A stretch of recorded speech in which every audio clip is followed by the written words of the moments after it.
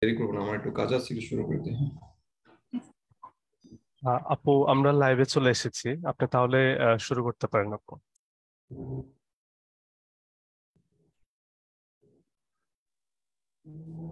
আসসালামু আলাইকুম। বাংলাদেশের সর্ববৃহৎ online medical platform access medical স্কুলের পক্ষ থেকে আয়োজিত ইসিজি অ্যান্ড মেডিকেল ইমার্জেন্সিজ অনলাইন ওয়ার্কশপে আপনাদের সবাইকে জানাচ্ছি শুভেচ্ছা এবং স্বাগত। যারা আমাদের আজকের এই ওয়ার্কশপ ক্লাসে অংশগ্রহণ করেছেন, আশা করছি সবাই ভালো আছেন এবং সুস্থ আছেন। আমাদের মেডিকেলে আসলে বেশ কিছু ইমার্জেন্সিস থাকে, যেগুলো সঠিক সময়ে ডায়াগনোসিস করাটা খুব জরুরি হয়েছে। এর জন্য দরকার ইসিজি সম্পর্কে আমাদের একটা প্রপার নলেজ থাকা। ডেভিসন থেকে তো আসলে থিওরি আমরা সবাই পড়েই থাকি, কিন্তু যদি শুধু থিওরিটা আসলে হয় না, এর জন্য আমরা যদি ইসিজিটা খুব ভালোভাবে ইন্টারপ্রিট করতে পারি, তখন আমরা আসলে একটা ডিজিজ খুব ভালো মতো ডায়াগনোসিস করতে পারবো এবং তারপরেই সেই ম্যানেজমেন্ট ডিজিজের ম্যানেজমেন্ট আমরা প্রপারলি দিতে পারবো। তো সেই জন্যই আসলে আমাদের আজকের এই ওয়ার্কশপ। আর সেই গাইডলাইনটা যদি আমাদের দেশ ভরের একজন কার্ডিওলজিস্ট স্যারের কাছ থেকে পেয়ে থাকি, তাহলে তো আসলে কোনো কথাই নেই। তো আজ আমাদের সাথে যিনি মেন্টর হিসেবে উপস্থিত আছেন, তিনি আর কেউ নন, আমাদের অত্যন্ত প্রিয় এবং শ্রদ্ধেয় sir, doctor Mohammad Nazmul Hasan sir, MBBS, university in London, FCPS in medicine, MD in cardiology, FESC, Specialty Register, Department of Cardiology, University Hospital of Leicester, UK. So, আমাদের আজকের সেশনের topic ECG of arrhythmia, left ventricular hypertrophy and electrolyte imbalance. Sir আজকে আমাদের এই টপিকগুলো নিয়ে একটা proper guideline দিবেন এবং আমরা আশা করছি আপনাদের সব কনফিউশন বা আপনারা সব কিছু খুব ভালোভাবে বুঝতে পারবেন ইনশাআল্লাহ। এই পুরো সেশন জুড়ে আপনাদের সাথে হোস্ট হিসেবে আমি থাকছি, doctor Sharmin Siddiqui happy, intern doctor from Dhaka central international medical college. সেশনের শুরুতে আপনাদেরকে কিছু রুলস জানিয়ে রাখছি। আমরা আপনাদেরকে শুরুতেই মিউট করে রাখবো। স্যারের লেকচারটি, পুরো লেকচারটি শেষ হওয়ার পর আপনাদেরকে সুযোগ দেওয়া হবে। আপনারা চ্যাট বক্সে প্রশ্ন করতে পারেন, আমাদের লিখে জানাতে পারেন, অথবা লেকচার শেষে আপনাদেরকে সুযোগ দেওয়া হবে, আপনারা হ্যান্ড রেজ করে স্যারের কাছে সরাসরি প্রশ্নটি করতে পারেন। তাহলে চলুন আমরা সরাসরি চলে যাচ্ছি আমাদের মূল আলোচনায়। স্যার আসসালামু আলাইকুম। ওয়ালাইকুম সালাম, ধন্যবাদ ডক্টর শারমিনকে। আজকে আমরা আমাদের ফোর্থ সেশন ইসিজি নিয়ে, এবং আজকে আমরা যে জিনিসগুলো নিয়ে একটু ডিসকাশন করব সেগুলো হলো বিভিন্ন টেকিকার্ডিয়া, টেকিঅ্যারিথমিয়াস এন্ড কিছু পেরিকার্ডিটিস ইসিজি দেখাবো, এবং কিছু কমন ইলেকট্রোলাইট ইমব্যালেন্স নিয়ে আমরা আলোচনা করব। আমরা চলে যাচ্ছি আজকে স্ট্রেট ফরওয়ার্ড আমাদের ইয়ের মধ্যে, ডিসকাশনের মধ্যে। আমার মনে হয় একবার সবাইকে এই যে মিউট না করে, মানে সবাই মিউট থাকুক, যারা যারা নিজেরা যেন মিউট আনমিউট হতে পারে ওইটা করে দেন আপনারা, হ্যাঁ, যেন কিছু মাঝখানে কিছু ইন্টারাকশন করতে পারে। হ্যাঁ, সমস্যা নেই। জি স্যার, জি স্যার। হ্যাঁ, ঠিক আছে, গুড। সুতরাং আমরা চলে যাই আজকে।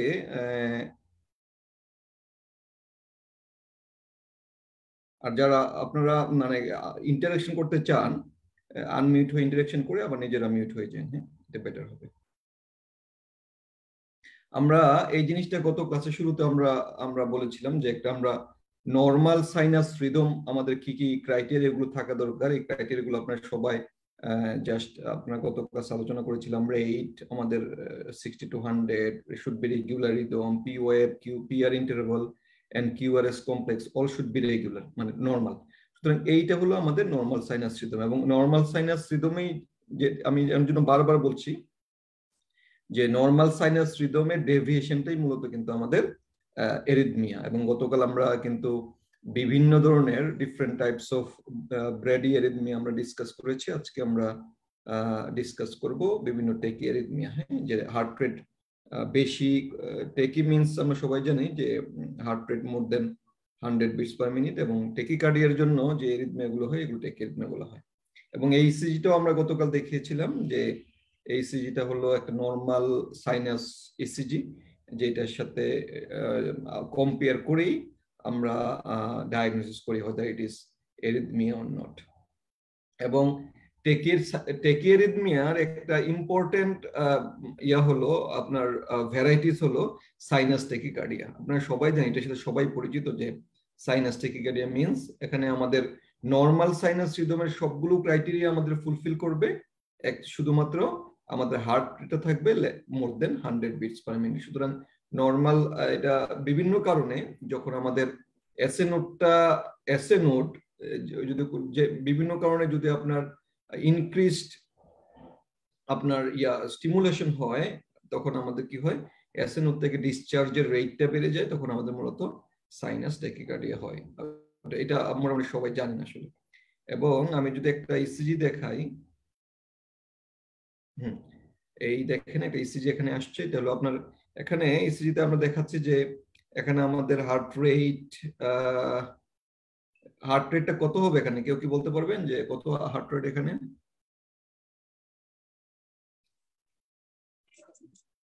অ্যারাউন্ড 130-135 হবে। হার্ট রেট আমাদের অ্যারাউন্ড, এই যে যদি আমরা গ্রসলি যদি ধরি, আমরা একটা দুইটা তিনটা আপনার লার্জ স্কোয়ার, তিনটার জন্য হলো আমাদের 100। সুতরাং 100 একটু একটু একটু আরেকটু ভিতরে আছে, ভিতরে থাকার কারণে আমাদের এখানে প্রায় একটা স্মল স্কোয়ার বা আছে আপনার ভিতরে আছে, সুতরাং 110 বা 115 এর মতো আমাদের এখানে হার্ট রেট হবে। গুড, ভালোই বলছেন। সুতরাং আমাদের সাইনাস ট্যাকিকার্ডিয়া একটা কমন, আমাদের ট্যাকিকার্ডিয়া এবং সাইনাস ট্যাকিকার্ডিয়ার কজগুলো আপনারা সবাই জানেন। এগুলো আসলে আহামরি কিছু বোঝার কিছু নাই, যে কিছু ফিজিওলজিক্যাল কজ, কিছু প্যাথোলজিক্যাল কজের মধ্যে বিভিন্ন কিছু সিস্টেমিক কজ আছে, কিছু মেডিকেশন আছে, এগুলো সবগুলো সাইনাস ট্যাকিকার্ডিয়ার আমাদের কজগুলো। হ্যাঁ, এগুলো আপনারা নিজে দেখে নিন, যে বিভিন্ন এক্সারশন, অ্যাংজাইটি, পেইন, কমন কজগুলোর মধ্যে এমআই তে অনেক সময় হতে পারে, এমআই তে ব্র্যাডিকার্ডিয়া হয়, ট্যাকিকার্ডিয়া হয়, হার্ট ফেলিওর হয়, তারপরে আপনার এই যে আপনার বিভিন্ন হাইপার থাইরয়েডিজমে থাইরয়েডোক্সিকোসিস, এনিমিয়াতে হয়, ফিভারে হয়, এগুলোতে আমাদের হয়, এই যে আমাদের এই সাইনাস ট্যাকিকার্ডিয়া হয়। এখানে ফিজিওলজির মধ্যে কিন্তু দুটো মনে রাখবেন, আমাদের অ্যাংজাইটিতে হয় সাইনাস ট্যাকিকার্ডিয়া, কিন্তু খুব ইন্টেন্স ফিয়ার, খুব বেশি যদি ভয় থাকে, সেখানে কিন্তু অনেক সময় ব্রেডিকার্ডিয়া হয়। যাই হোক, ওগুলো তো আমরা যাচ্ছি না। এখন আসে একটা ইম্পর্টেন্ট ইস্যু, যেটা আমাদের জন্য ইম্পর্টেন্ট, আন্ডার গ্রাজুয়েট লেভেলের জন্য ইম্পর্টেন্ট, পোস্ট গ্রাজুয়েট লেভেলের জন্য ইম্পর্টেন্ট। আমরা সবাই খুব পরিচিত এই টার্মটার সাথে, যে সুপ্রাভেন্ট্রিকুলার ট্যাকিকার্ডিয়া। তাহলে সুপ্রাভেন্ট্রিকুলার ট্যাকিকার্ডিয়া মানে কি? মানে সুপ্রা মানে উপরে, ভেন্ট্রিকল মানে আমরা জানি ভেন্ট্রিকল, মানে ভেন্ট্রিকলের উপর থেকে, স্পেশালি আপনার বান্ডেল অফ হিজ এর উপর থেকে, যে বান্ডেল অফ হিজ লেভেল তো ভেন্ট্রিকুলার লেভেল, তো এই লেভেলের উপর থেকে যে ট্যাকিকার্ডিয়া গুলো হয়, এগুলোকে আমরা সবগুলোকেই সুপ্রাভেন্ট্রিকুলার ট্যাকিকার্ডিয়া বলি।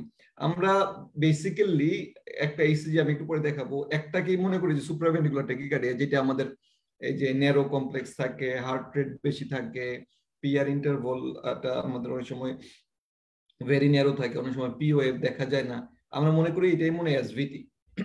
বাট ওভারঅল যদি আমি মানে লিটারালি যদি আমি বলি যে সুপ্রাভেন্ট্রিকুলার ট্যাকিকার্ডিয়া হলো আমরা বান্ডেল অফ হিজের উপরে যে কোনো ট্যাকিকার্ডিয়া হলেই এটাকে আমরা সুপ্রাভেন্ট্রিকুলার ট্যাকিকার্ডিয়া আমরা বলি। সুপ্রাভেন্ট্রিকুলার ট্যাকিকার্ডিয়া বিভিন্ন ধরনের হতে পারে। সুপ্রাভেন্ট্রিকুলার ট্যাকিকার্ডিয়া হতে পারে যে এটা হলো অনেকটা, আমরা জানি যে আমরা এরিথমিয়ার কিছু মেকানিজম জানি, যেগুলো আমরা পড়েছিলাম ডেভিডসন মেডিসিনে, যে আমাদের রিএন্ট্রি সার্কিট হতে পারে, আমাদের ইনক্রিজড অটোমেটিসিটি হতে পারে, আমাদের এই জিনিসগুলো আমাদের ট্যাকিকার্ডিয়া করে। হ্যাঁ, সুতরাং এবং ট্রিগার্ড অ্যাক্টিভিটি, এই জিনিসগুলো আমাদের ট্যাকিকার্ডিয়া করে। সুতরাং এই বান্ডেল অফ হিজের উপরে যে কারণে, এই মেকানিজমের কারণে এই ট্যাকিকার্ডিয়া গুলো হয়, তার মধ্যে একটা অন্যতম হলো এভি নোড। এভি নোডের মধ্যে একটা রিএন্ট্রি সার্কিট তৈরি হয়, রিএন্ট্রি সার্কিটের জন্য আমরা একটা ট্যাকিকার্ডিয়া বলা হয়। জাস্ট এটা অনেক কথা বলার, বাট আমি ওদিকে ডিপলি যাচ্ছি না, জাস্ট এটা মনে রাখেন, এভি নোডের দিকে, এভি নোডের মধ্যে একটা রিএন্ট্রেন্ট সার্কিট হয়, ওইটার কারণে তৈরি হয়, এটাকে আমরা এভিএনআরটি বলি, অ্যাট্রিওভেন্ট্রিকুলার নোডাল রিএন্ট্রি ট্যাকিকার্ডিয়া। এই এভিএনআরটিটাই কিন্তু মূলত আমাদের যে টিপিক্যাল বা প্যারোক্সিসমাল এসভিটি আমরা বলি, সুপ্রাভেন্ট্রিকুলার ট্যাকিকার্ডিয়া বলি, এই এভিএনআরটির কারণে মূলত আমরা ট্রেডিশনাল যেটা এসভিটি বলি, এসভিটিটা হয়। হ্যাঁ, তারপরে আপনার আর কি হতে পারে, এখানে হতে পারে আপনার কিছু এই যে আপনার এই যে বিভিন্ন এট্রিয়ামের মধ্যে লোকালাইজড কিছু রিএন্ট্রির জন্য আমরা পাই এট্রিয়াল ফিব্রিলেশন। হ্যাঁ, তারপরে আমরা আমরা আমরা যদি ফোকাল কিছু জায়গার যদি রিএন্ট্রি সার্কিট হয়, ইনক্রিজড অটোমেটিসিটি হয়, আমরা কিছু এট্রিয়াল টেকিকার্ডিয়া পাই কিছু এট্রিয়াল ফোকাসের কারণে। তারপর কিছু কিছু অ্যাভি নোডের উপরে দিয়ে কিছু ম্যাক্রো রিএন্ট্রেন্ট সার্কিট তৈরি হয়, যেগুলোর জন্য আমরা পি ওয়েভের কিছু আলাদা একটু মরফোলজি পাই, ইনক্রিজড হার্ট রেট পাই, যেটা আমরা এট্রিয়াল ফ্লাটার হতে পারে। এবং এট্রিয়াম এবং ভেন্ট্রিকল এই দুইটার মাঝে একটা রিএন্ট্রেন্ট সার্কিট হয়। হ্যাঁ, এটাও এক ধরনের একটা সুপ্রাভেন্ট্রিকুলার সুপ্রাভেন্ট্রিকুলার টেকিকার্ডিয়া হিসেবে আমাদের কাছে প্রেজেন্ট করতে পারে। এটাগুলো হয় এট্রিওভেন্ট্রিকুলার রিএন্ট্রি। এটা হলো কিছু অ্যাক্সেসরি পাথ হয়ে থাকে, অ্যাক্সেসরি পাথওয়ের মাঝে একটা রিএন্ট্রি সার্কিট হয়ে টেকিকার্ডিয়া হয়। এটার একটা ইম্পর্টেন্ট ডিফারেন্সিয়াল হলো আমাদের WPW সিনড্রোম। তাহলে আমাদের দেখেন অনেকগুলো সুপ্রাভেন্ট্রিকুলার টেকিকার্ডিয়ার আপনার যে টাইপ আছে। একটা হলো অ্যাভি নোডের মধ্যে যেটা হয় অ্যাভি এনআরটি, নোডাল রিএন্ট্রি টেকিকার্ডিয়া। এই অ্যাট্রিওভেন্ট্রিকুলার নোডাল রিএন্ট্রি টেকিকার্ডিয়া এটাই মূলত আমাদের আমরা প্যারক্সিসমাল যে এসভিটি পাই, যেটা আমাদের পরীক্ষায় আসে বিভিন্ন আন্ডার গ্রাজুয়েট লেভেলে বা পোস্ট গ্রাজুয়েট লেভেলে, আমরা বলি দিস ইজ সুপ্রাভেন্ট্রিকুলার টেকিকার্ডিয়া। এটাই কি মূলত আমরা টিপিক্যাল সুপ্রাভেন্ট্রিকুলার টেকিকার্ডিয়া বলা হয়। এই যে জিনিসটা আমি দেখাচ্ছি, আমরা দেখেন এখানে এই যে একটা ইসিজি আমি দেখাচ্ছি, আমি আরো কয়েকটা ইসিজি দেখাবো। দেখেন হার্ট রেট কিন্তু এখানে প্রায় 150-র কাছাকাছি, 150-র কাছাকাছি, 150 কিছুর উপরে হবে। পি ওয়েভ দেখেন কোনো পি ওয়েভ, মূলত পি ওয়েভ থাকে কিন্তু এত হার্ট রেট বেশি, ভেন্ট্রিকুলার রেট বেশি, যে পি ওয়েভটা এর মধ্যে হিডেন থাকে কিউআরএস কমপ্লেক্সের মধ্যে, এবং পিআর ইন্টারভ্যালটা ভেরি শর্ট, এবং পি ওয়েভটা ম্যাক্সিমাম ক্ষেত্রেই দেখা যায় না। এবং এবং কমপ্লেক্স গুলো খুব ন্যারো হয়, হার্ট রেট বেশি হয়, কমপ্লেক্স গুলো ন্যারো হয়। কমপ্লেক্স গুলো ন্যারো হওয়ার কারণ হলো আপনার, আমরা জানি যে এখানে একটা রিএন্ট্রেন্ট ভিতরে ইন্টারনাল ভি নোডের মধ্যে যে একটা তৈরি হয়, রিএন্ট্রেন্ট সার্কিট তৈরি হয়। রিএন্ট্রেন্ট সার্কিটের কারণে এখানে আপনার এই যে খুব দ্রুত ভেন্ট্রিকুলার যে অ্যাক্টিভেশন টাইমটা যতটুকু হওয়া দরকার, ভেন্ট্রিকুলার অ্যাক্টিভেশন টাইমের আগেই এখানে ভেন্ট্রিকল ওই রিএন্ট্রেন্ট সার্কিটের জন্য ভেন্ট্রিকলটা আপনার এক্সাইটেড হয়ে যায়, জন্য এখানে ভ্যাট কম হয়, আলটিমেটলি কমপ্লেক্স গুলো ন্যারো হয়। সুতরাং এই যদি এমন একটা ইসিজির ফিচার পান উইথ দিস ক্যারেক্টারিস্টিক্স, এটা হবে আমাদের, আমরা যেটা নরমালি বলি সুপ্রাভেন্ট্রিকুলার টেকিকার্ডিয়া, অথবা যেটা আমাদের অ্যাকচুয়াল টার্ম প্যারক্সিসমাল সুপ্রাভেন্ট্রিকুলার টেকিকার্ডিয়া।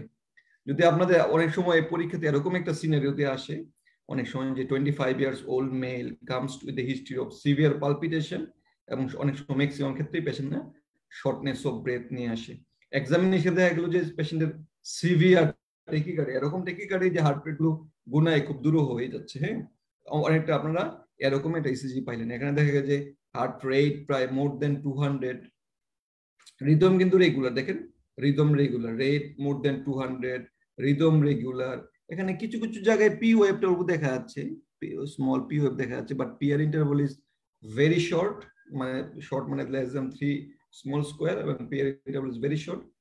সুতরাং আমরা যদি বলি this is a 12 ECG showing heart rate is more than 150 beats per minute or the 200 beats per minute, rhythm regular, POF, they're very short PR interval with narrow QRS complex. সুতরাং আমাদের এই ইয়াগুলোর মধ্যে এই description গুলোর মধ্যে আমাদের diagnosis চলে আসবে, this is a case of supraventricular tachycardia অসভিটি যেটা বলি। এটাও একই রকম, আরো কিছু প্যাথোলজি আছে, বাট যেটা জন্য মেইন দেখানো আমাদের উদ্দেশ্য সেটা হলো আপনার একই রকম হার্ট রেট 200 এর উপরে, রিদম রেগুলার, পিআর ইন্টারভাল, এখানে পি ইন্টারভাল দেখাই যাচ্ছে না, পিআর শর্ট, অথবা যদি পিআর দেখা না যায়, পিআর देयर इज নো, আপনার এখানে পিআর ইন্টারভাল নাই, অথবা আপনার QRS complex is very narrow in morphology, so আমাদের এটা হবে এসভিটি। হ্যাঁ, এসভিটিতে আমাদের মূলত আমরা সাইনাস টেকিকার্ডিয়ার সাথে কিভাবে ডিফারেন্সিয়েট করি, কারণ সাইনাস টেকিকার্ডিয়াতে রেট এত বেশি হয় না, নরমালি লেস দেন 150 এর নিচে থাকে সাইনাস টেকিকার্ডিয়াতে। এসভিটিতে 100, মোর দেন 160 বা মোর দেন 150 থাকে। সাইনাস টেকিকার্ডিয়া একটা পেশেন্টের দীর্ঘদিন ধরে থাকে, সে বলবে যে অনেকদিন ধরে আপনার টেকিকার্ডিয়া তার থাকে। হ্যাঁ, কারণ অনেক সময় কিন্তু সাইনাস টেকিকার্ডিয়াতেও পি ওয়েভটা ভালো করে বোঝা যায় না, বা অনেক সময় বেশি টেকিকার্ডিয়ার কারণে শর্ট পিআর ইন্টারভালের মতো মনে হয়। সুতরাং সাইনাস টেকিকার্ডিয়া একটা লম্বা সময় ধরে একটা পেশেন্টের সাইনাস টেকিকার্ডিয়া থাকে। হ্যাঁ, সুপ্রাভেনিকুলার টেকিকার্ডিয়া সরি অ্যাব্রাপ্ট অনসেট হয়। সাইনাস টেকিকার্ডিয়া সাধারণত আপনার কিছু ফিজিওলজিক্যাল কজের জন্য হয়, যেমন ফিভার, হাইপোভোলেমিয়া, অ্যাংজাইটি। সুপ্রাভেনিকুলার টেকিকার্ডিয়া সাধারণত আপনার টি, ক্যাফেইন এগুলো কারণে হতে পারে, বাট অনেক সময় প্যাথোলজিক্যাল কারণে হয়। ইসিজিতে সাইনাস টেকিকার্ডিয়া সাধারণত পি থাকে, ম্যাক্সিমাম পি থাকে। সুপ্রাভেনিকুলার টেকিকার্ডিয়াতে অনেক সময় আমরা পি পাই না। হ্যাঁ, এবং এবং এতটুকু মোটামুটি ইয়ে করলে হবে। সুপ্রাভেনিকুলার টেকিকার্ডিয়া অনেক সময় patient severe shortness of breadth নিয়ে আসে, যেহেতু পেশেন্টের কার্ডিয়াক আউটপুট কমে যায় রেট বাড়ার কারণে, সুতরাং সাইনাস টেকিকার্ডিয়াতে ওই রকমের এত বেশি সিমটম থাকে না। এবং এসভিটির বিভিন্ন কারণ থাকে, মানে আপনার coronary artery disease, congestive heart failure, COPD, caffeine, টি, নিকোটিন, অনেক সময় বিভিন্ন স্ট্রেসও কিন্তু অনেক সময় এসভিটি হয়ে থাকে। এটা এসভিটির মেইন কারণ এগুলোই। সুতরাং এসভিটির যে জিনিসটা আপনাদের অস্পিতে থাকে সেটা হলো কি, এসভিটির ম্যানেজমেন্টটা কি। মনে রাখতে হবে এসভিটি কিন্তু অনেক সময় মেডিকেল ইমার্জেন্সি। এসভিটি যদি আপনি খুব দ্রুত ম্যানেজ করতে না পারেন, পেশেন্টের কিন্তু একটা ইয়া হয়ে যায়, যে আপনার একটা হিমোডাইনামিক্যালি আনস্টেবল হয়ে যাওয়ার পসিবিলিটি থাকে। হ্যাঁ, এসবিটি যদি আমি ম্যানেজ করতে না পারি। এবং এসবিটির ক্ষেত্রে সরি ম্যানেজমেন্টের ক্ষেত্রে আমাদের যে জিনিসগুলো খেয়াল রাখতে হবে, একটা পেশেন্টের এসবিটি যদি আমাদের কাছে আসে, আমরা তো প্রথম এবিসিডি অ্যাপ্রোচ, সব যে কোনো অ্যাকিউট ম্যানেজমেন্টের ক্ষেত্রেই আপনারা ABCD approach, এরওএ, breathing, circulation, disability, দেন এক্সপোজার, এবিসিডি অ্যাপ্রোচ করা ভালো যে কোনো আপনার অ্যাকিউট কন্ডিশনে।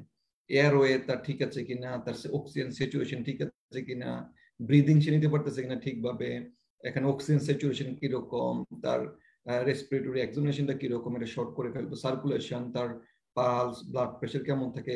কারণ এবিসিডি দিয়ে কিন্তু অনেক সময় আপনি এসভিটির একটা ইমিডিয়েট ম্যানেজমেন্ট করে ফেলতে পারেন। একটা পেশেন্ট দেখবেন যে তার blood pressure very minimum, pulse তার খুব বেশি, very feeble, features of haemodynamic instability আছে। যদি ওই এই পেশেন্টকে যেখানে আমাদের কিন্তু ও যদি ওইখানে যদি ডেফিনিটিভ চিকিৎসা বা ডিসি কার্ডিওভার্সন বা এগুলোর ইয়া থাকে, ফ্যাসিলিটি থাকে, আমাদের কিন্তু ওইখানে চিকিৎসা দিয়ে দিতে হবে। সুতরাং এগুলো এই জিনিসগুলো আমাদের খেয়াল রাখতে হবে। হ্যাঁ, এবং তারপরে আমরা যে জিনিসটা করি সাধারণত ভ্যাগাল ম্যানুভার করি। ভ্যাগাল ম্যানুভারটা বিভিন্ন কিছু মাধ্যমে আমরা দেই। সাধারণত আমাদের একটা ক্যারোটিড মেসেজ, যেটা আমরা বলি ক্যারোটিড মেসেজ আমরা দেই, ক্যারোটিড মেসেজ দেই। তারপর আমরা ভালসালভা ম্যানুভার যেগুলো আছে আমরা ভালসালভা ম্যানুভার করি। এগুলোর মাধ্যমে অনেক ক্ষেত্রে সুপ্রাভেনিকুলার টেকিকার্ডিয়া কিন্তু রিভার্ট করে যায়। তারপরে আমরা যেটা করি, আমরা ইন্ট্রাভেনাস অ্যাডিনোসিন দেই। ইন্ট্রাভেনাস অ্যাডিনোসিনের ক্ষেত্রে খেয়াল রাখতে হবে যে পেশেন্টকে ইন্ট্রাভেনাস অ্যাডিনোসিন অনেক সময় আপনার ব্রঙ্কো স্পাজম, ব্রঙ্কো কনস্ট্রিকশন করে পেশেন্টের কোনো আনস্টেবল কোনো ব্রিটেল অ্যাজমা অথবা সিভিয়ার সিওপিডি অথবা কোনো রেসপিরেটরি ডিজিজের কোনো হিস্ট্রি আছে কিনা, এই জিনিসটা আমরা দেখে নিব। অ্যাডিনোসিনের সাধারণত আমরা 6 মিলিগ্রাম দেই। তারপরে আবার সাধারণত অ্যাডিনোসিনের হাফ লাইফ ভেরি শর্ট, আমরা সাধারণত 2 to 3 মিনিটস দেখি অনেক সময় বিভিন্ন এই। তারপরে আমরা আবার 6 মিলিগ্রাম অ্যাডিনোসিন দেই। যদি তাতেও না হয় তাহলে আমরা থার্ড ডোজ একটা দেই, 12 মিলিগ্রাম অ্যাডিনোসিন দেই। অনেক সময় ফোর্থ ডোজ দেওয়া হয়, অনেক সময় তাতে কমে যায়, না হলে অনেক সময় আমরা তারপরে অন্যান্য মেডিকেশনে চলে যাই। অ্যাডিনোসিনে যদি আমরা পেশেন্টকে রিভার্ট না করে, তখন আমরা ইন্ট্রাভেনাস ভেরাপামিল অথবা ইন্ট্রাভেনাস ডিলটাইজিম আমরা দিতে পারি। তারপরে এটাতে যদি রিভার্ট না করে, তখন আমরা ইন্ট্রাভেনাস অ্যামিডোনে চলে যাই। অনেক সময় বিভিন্ন অ্যান্টি যে অ্যারিথমিক আদার ড্রাগ, অনেক সময় প্রোকেনামাইড ইউজ করা যায় যেখানে পাওয়া সম্ভব হয়। যদি তাতেও patient not reverted back to the sinus, তখন আমাদের চলে আসে সিনক্রোনাইজড কার্ডিওভার্সন। আমরা সাধারণত কার্ডিওভার্সন করি। এখানে খুব বেশি হাই ডোজ লাগে না, এখানে আমরা কিন্তু অনেক সময় লো জুল, অনেক সময় 50-তে অনেক সময় এসভিটি রিভার্ট ব্যাক করে। সুতরাং এই জিনিসটা মনে রাখতে হবে। এবং এসভিটি যদি একটা ইয়াং পেশেন্ট রিকারেন্ট এসভিটি নিয়ে আসে, মনে রাখতে হবে তার এখানে হয়তো কোনো এই যে অ্যাক্সেসরি পাথ হয়ে অথবা বিভিন্ন অ্যাবি নোডের মধ্যে অনেক সময় অ্যাক্সেসরি পাথ হয়ে থাকে, বিভিন্ন অ্যাক্সেসরি এন্ট্রিগুলো হয়। রিকারেন্ট এসভিটি কিন্তু একটা ইন্ডিকেশন ইলেকট্রোফিজিওলজি স্টাডি করা, ইলেকট্রোফিজিওলজি স্টাডি করে দেখতে হয় তার কোনো অ্যাক্সেসরি পাথ হয়ে আছে কিনা। অনেক সময় ইলেকট্রোফিজিওলজিক্যাল অ্যাবলেশন আমাদের করতে হয়। এটা হলো আমাদের লং টার্ম ম্যানেজমেন্ট। সুতরাং আমাদের এই ম্যানেজমেন্টটা আমাদের মনে রাখতে হবে। এটা কিন্তু পরীক্ষায় আসে, যারা আন্ডার গ্রাজুয়েট আছেন, পোস্ট গ্রাজুয়েট আছেন, পরীক্ষাতে আপনারা ম্যানেজমেন্ট অপশনটা যদি আসে, এরকম ভাবে লিখে দিবেন যে আমরা এরকম ভাবে করবো আমরা। হ্যাঁ, তারপরে আমাদের আরেকটা ইম্পর্টেন্ট টপিক হলো এট্রিয়াল টেকিকার্ডিয়া। এট্রিয়াল টেকিকার্ডিয়াটা হলো যে এখানে আমাদের টেকিকার্ডিয়া মানে তো হার্ট রেট 100 এটা আমরা পাবো, সরি রিদমটা রেগুলার থাকে, কিন্তু এট্রিয়াল টেকিকার্ডিয়ার মেইন আপনার যে ক্যারেক্টারিস্টিক ফিচার থাকে যেগুলো পিওএব এর মরফোলজিতে আপনার এই যে অ্যাবনর্মাল থাকে, যেটা আমাদের sinus morphology. Atrial টেকিকার্ডিয়ার main mechanism হলো আমাদের সাইনাস টেকিকার্ডিয়া তো এসএ নোড থেকে আমাদের ইলেকট্রিক্যাল অ্যাক্টিভিটিটা স্টার্ট হয়, বাট এট্রিয়াল টেকিকার্ডিয়াতে আমাদের ইলেকট্রিক্যাল অ্যাক্টিভিটি স্টার্ট হয় আদার দেন এসি নোড। এসি নোডের বাইরে যে কোনো জায়গা থেকে যদি ইলেকট্রিক্যাল অ্যাক্টিভিটি স্টার্ট হয়ে যে টেকিকার্ডিয়া করে ওইটাকে আমরা বলি এট্রিয়াল টেকিকার্ডিয়া। এট্রিয়াল টেকিকার্ডিয়ার একটা কিছু এক্সাম্পল হলো আপনার যেমন atrial fibrillation, one type of atrial tachycardia.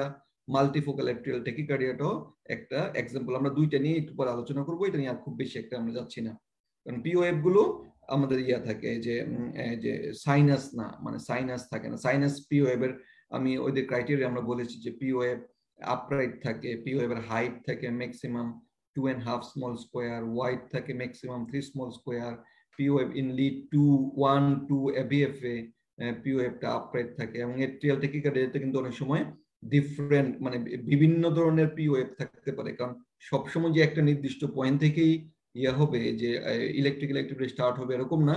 যদি ডিফারেন্ট সাইড থেকে ইলেকট্রিক্যাল অ্যাক্টিভিটি স্টার্ট হয় তার মানে এটা ডিফারেন্ট পিওএফ থাকবে। সুতরাং পিওএফটা যদি মোর 3 or more than 3 types of POF থাকে তখন মানে একটা জায়গা থেকে হওয়া মানে ইউনিফোকাল এট্রিয়াল টেকিকার্ডিয়া। যদি এটা আপনার মাল্টিপল জায়গা থেকে আপনার ইলেকট্রিক্যাল অ্যাক্টিভিটিটা স্টার্ট হয় এবং এটা যদি টেকিকার্ডিয়া করে এটাকে বলা হয় মাল্টিফোকাল এট্রিয়াল টেকিকার্ডিয়া। আমরা একটু পরে মাল্টিফোকাল এট্রিয়াল টেকিকার্ডিয়া আপনাদেরকে দেখাবো। এখন আসেন একটা ক্লিনিক্যাল কেস। একটা 45 ইয়ার্স আপনার women comes with the history of weight loss, diarrhea, heat intolerance. Examination আপনি পাইছেন কি তার একটা প্রপটোসিস আছে, কিছু প্রিটিবিয়াল মিক্সিডেমা আছে। মোটামুটি ইয়া দেখে যে ইসি মানে ক্লিনিক্যাল সিনারিও দেখে মনে হচ্ছে পেশেন্টটার মেবি একটা থাইরোটক্সিকোসিসের ফিচারস আছে এবং তার ইসিজি যেহেতু পালপিটেশন আছে ইসিজিটা অনেকটা এরকম। হ্যাঁ, ইসিজিটা অনেকটা এরকম। সুতরাং একজন বলেন তো দেখি ইসিজিটা কিভাবে আমরা ইয়া করব, এই যে ডেসক্রিপশনটা লিখবো।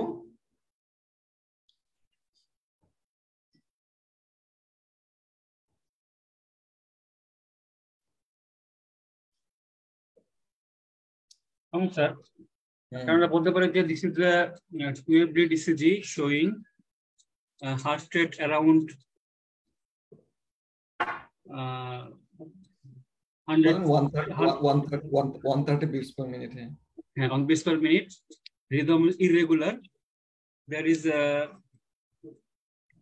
আমি আসলে পিএফটা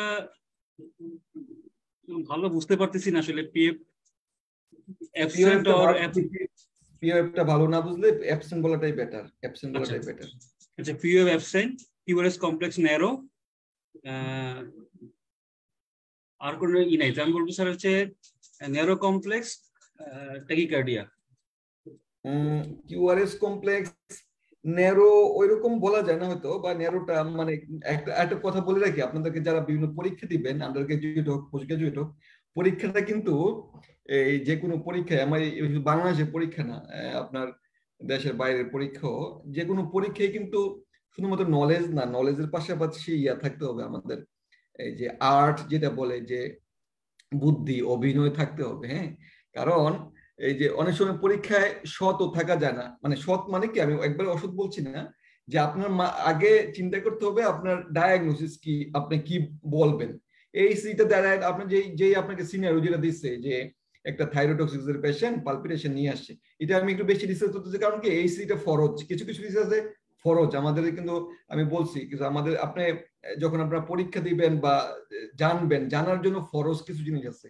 এই এট্রিয়াল ফিব্রিলেশন হলো ফরজ আমাদের আন্ডার গ্রাজুয়েট পোস্ট গ্রাজুয়েট জন্য, যে কোনো জায়গায় এট্রিয়াল ফিব্রিলেশন আসতে পারে এবং this is a common ECG. সুতরাং আপনার আগে মাথায় ইয়ে করবেন আপনি এট্রিয়াল ফিব্রিলেশন বলবেন। এখানে ন্যারো কিউআরএস কমপ্লেক্স বলে ঝামেলা লাগানোর দরকার নাই, এখানে জাস্ট বলবেন this 12 lead ECG heart rate is 130 bits per minute মানলাম, রিদমটা আপনি বলছেন ইরেগুলার। বেস্ট হবে যদি আপনি একটু বলেন ইরেগুলারলি ইরেগুলার। আমি প্রথম ক্লাসে বলছিলাম রিদম ইরেগুলারিটি দুই ধরনের হতে পারে, রেগুলারলি ইরেগুলার, ইরেগুলারলি ইরেগুলার। ঠিক আছে, একটা পেশেন্টের আপনার সাপোজ 3:1 এবি ব্লক আছে, এটা কিন্তু ইরেগুলারটা হলো রেগুলারলি ইরেগুলার, মানে একটা 3টা বিটের পরে একটা করে ইরেগুলারিটি, বাট এই ইসিজিটা কিন্তু একটা ইরেগুলারলি ইরেগুলার। হ্যাঁ, নাম্বার 2 পয়েন্ট। নাম্বার 3 পয়েন্ট, যখন এখানে এক ভালো করে আসলে পিওএফ দেখা যাচ্ছে না। হ্যাঁ, পিওএফ কিন্তু ভালো এখানে একটু দেখা যাচ্ছে V1 একটু, বাট আপনি যদি দুই একটা পিওএফ পান তাহলে বলেন যে মানে অ্যাবসেন্স অফ ডেফিনিট পিওএফ, মানে এখানে কোনো ডেফিনিট পিওএফ নাই, তাহলে আপনি দুই দিকে আছেন। হয়তো এই অ্যাবসেন্স অফ ডেফিনিট পিওএফ বলাটা মানে কি, হয়তো দুই একটা পিওএফ পাইছেন but these are not definite, তাহলে আপনার এখানে সাপও মরল না লাঠিও ভাঙলো না, এক্সামিনার মনে করলো ঠিক আছে আপনি পারেন, ভালো পারেন। তারপরে একটু খেয়াল করে দেখেন V1 এ, একটু খেয়াল করে দেখেন এখানে কিন্তু কিছু ছোট ছোট ওয়েভ আছে, এটা কিন্তু একটা ইম্পর্টেন্ট ডায়াগনস্টিক ক্রাইটেরিয়া। এখানে বলতে হবে POFs R replaced by the ফিব্রিলেটরি FOF, মানে এই আমাদের ব্যাকগ্রাউন্ড এই নলেজটা আমাদের এখানে কাজে লাগাতে হবে যে POFs R replaced by the ফিব্রিলেটরি FOF in V1। হ্যাঁ, এই আমাদের এই ক্রাইটেরিয়াগুলো বলতে হবে। যেমন আপনি যখন ফিজিক্যাল এক্সামিনেশন করতে যান, সাপোজ আপনি MRCP পেসেস পরীক্ষা দিতে গেলেন, একটা পেশেন্ট আসছে আপনার mitral stenosis, suppose mitral stenosis এর পেশেন্ট, আপনি হার্ট রেট হার্ট যদি আপনার অ্যাপেক্স যদি আপনার যেরকমই পান, আপনার বলতে হবে ট্যাপিং অ্যাপেক্স বিট। হ্যাঁ, অনেক সময় অ্যাপেক্স ট্যাপ করে, এখানে কোনো যদি আপনার মনে হয় আপনার কাছে মনে হয় ফোর্সফুলও, আপনি সব মানে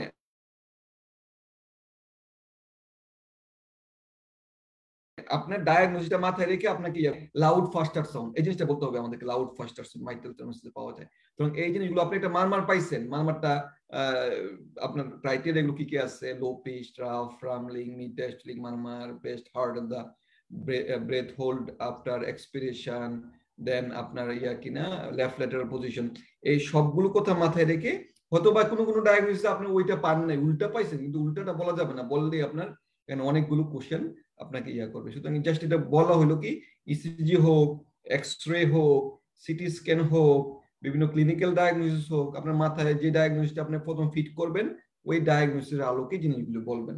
খুব গ্রস দুই একটা না থাকলে ওই ডায়াগনোসিস আলোকে এটা বলে ভালো। সুতরাং এখানে আমাদের criteria 3-4টা। Number 1, heart rate 130 bits per minute, rhythm irregular কথাটা কিন্তু এটা একটা একবারে বলতে হবে অবশ্যই, কারণ irregularly atrial fibrillation is important differential for irregular ECG.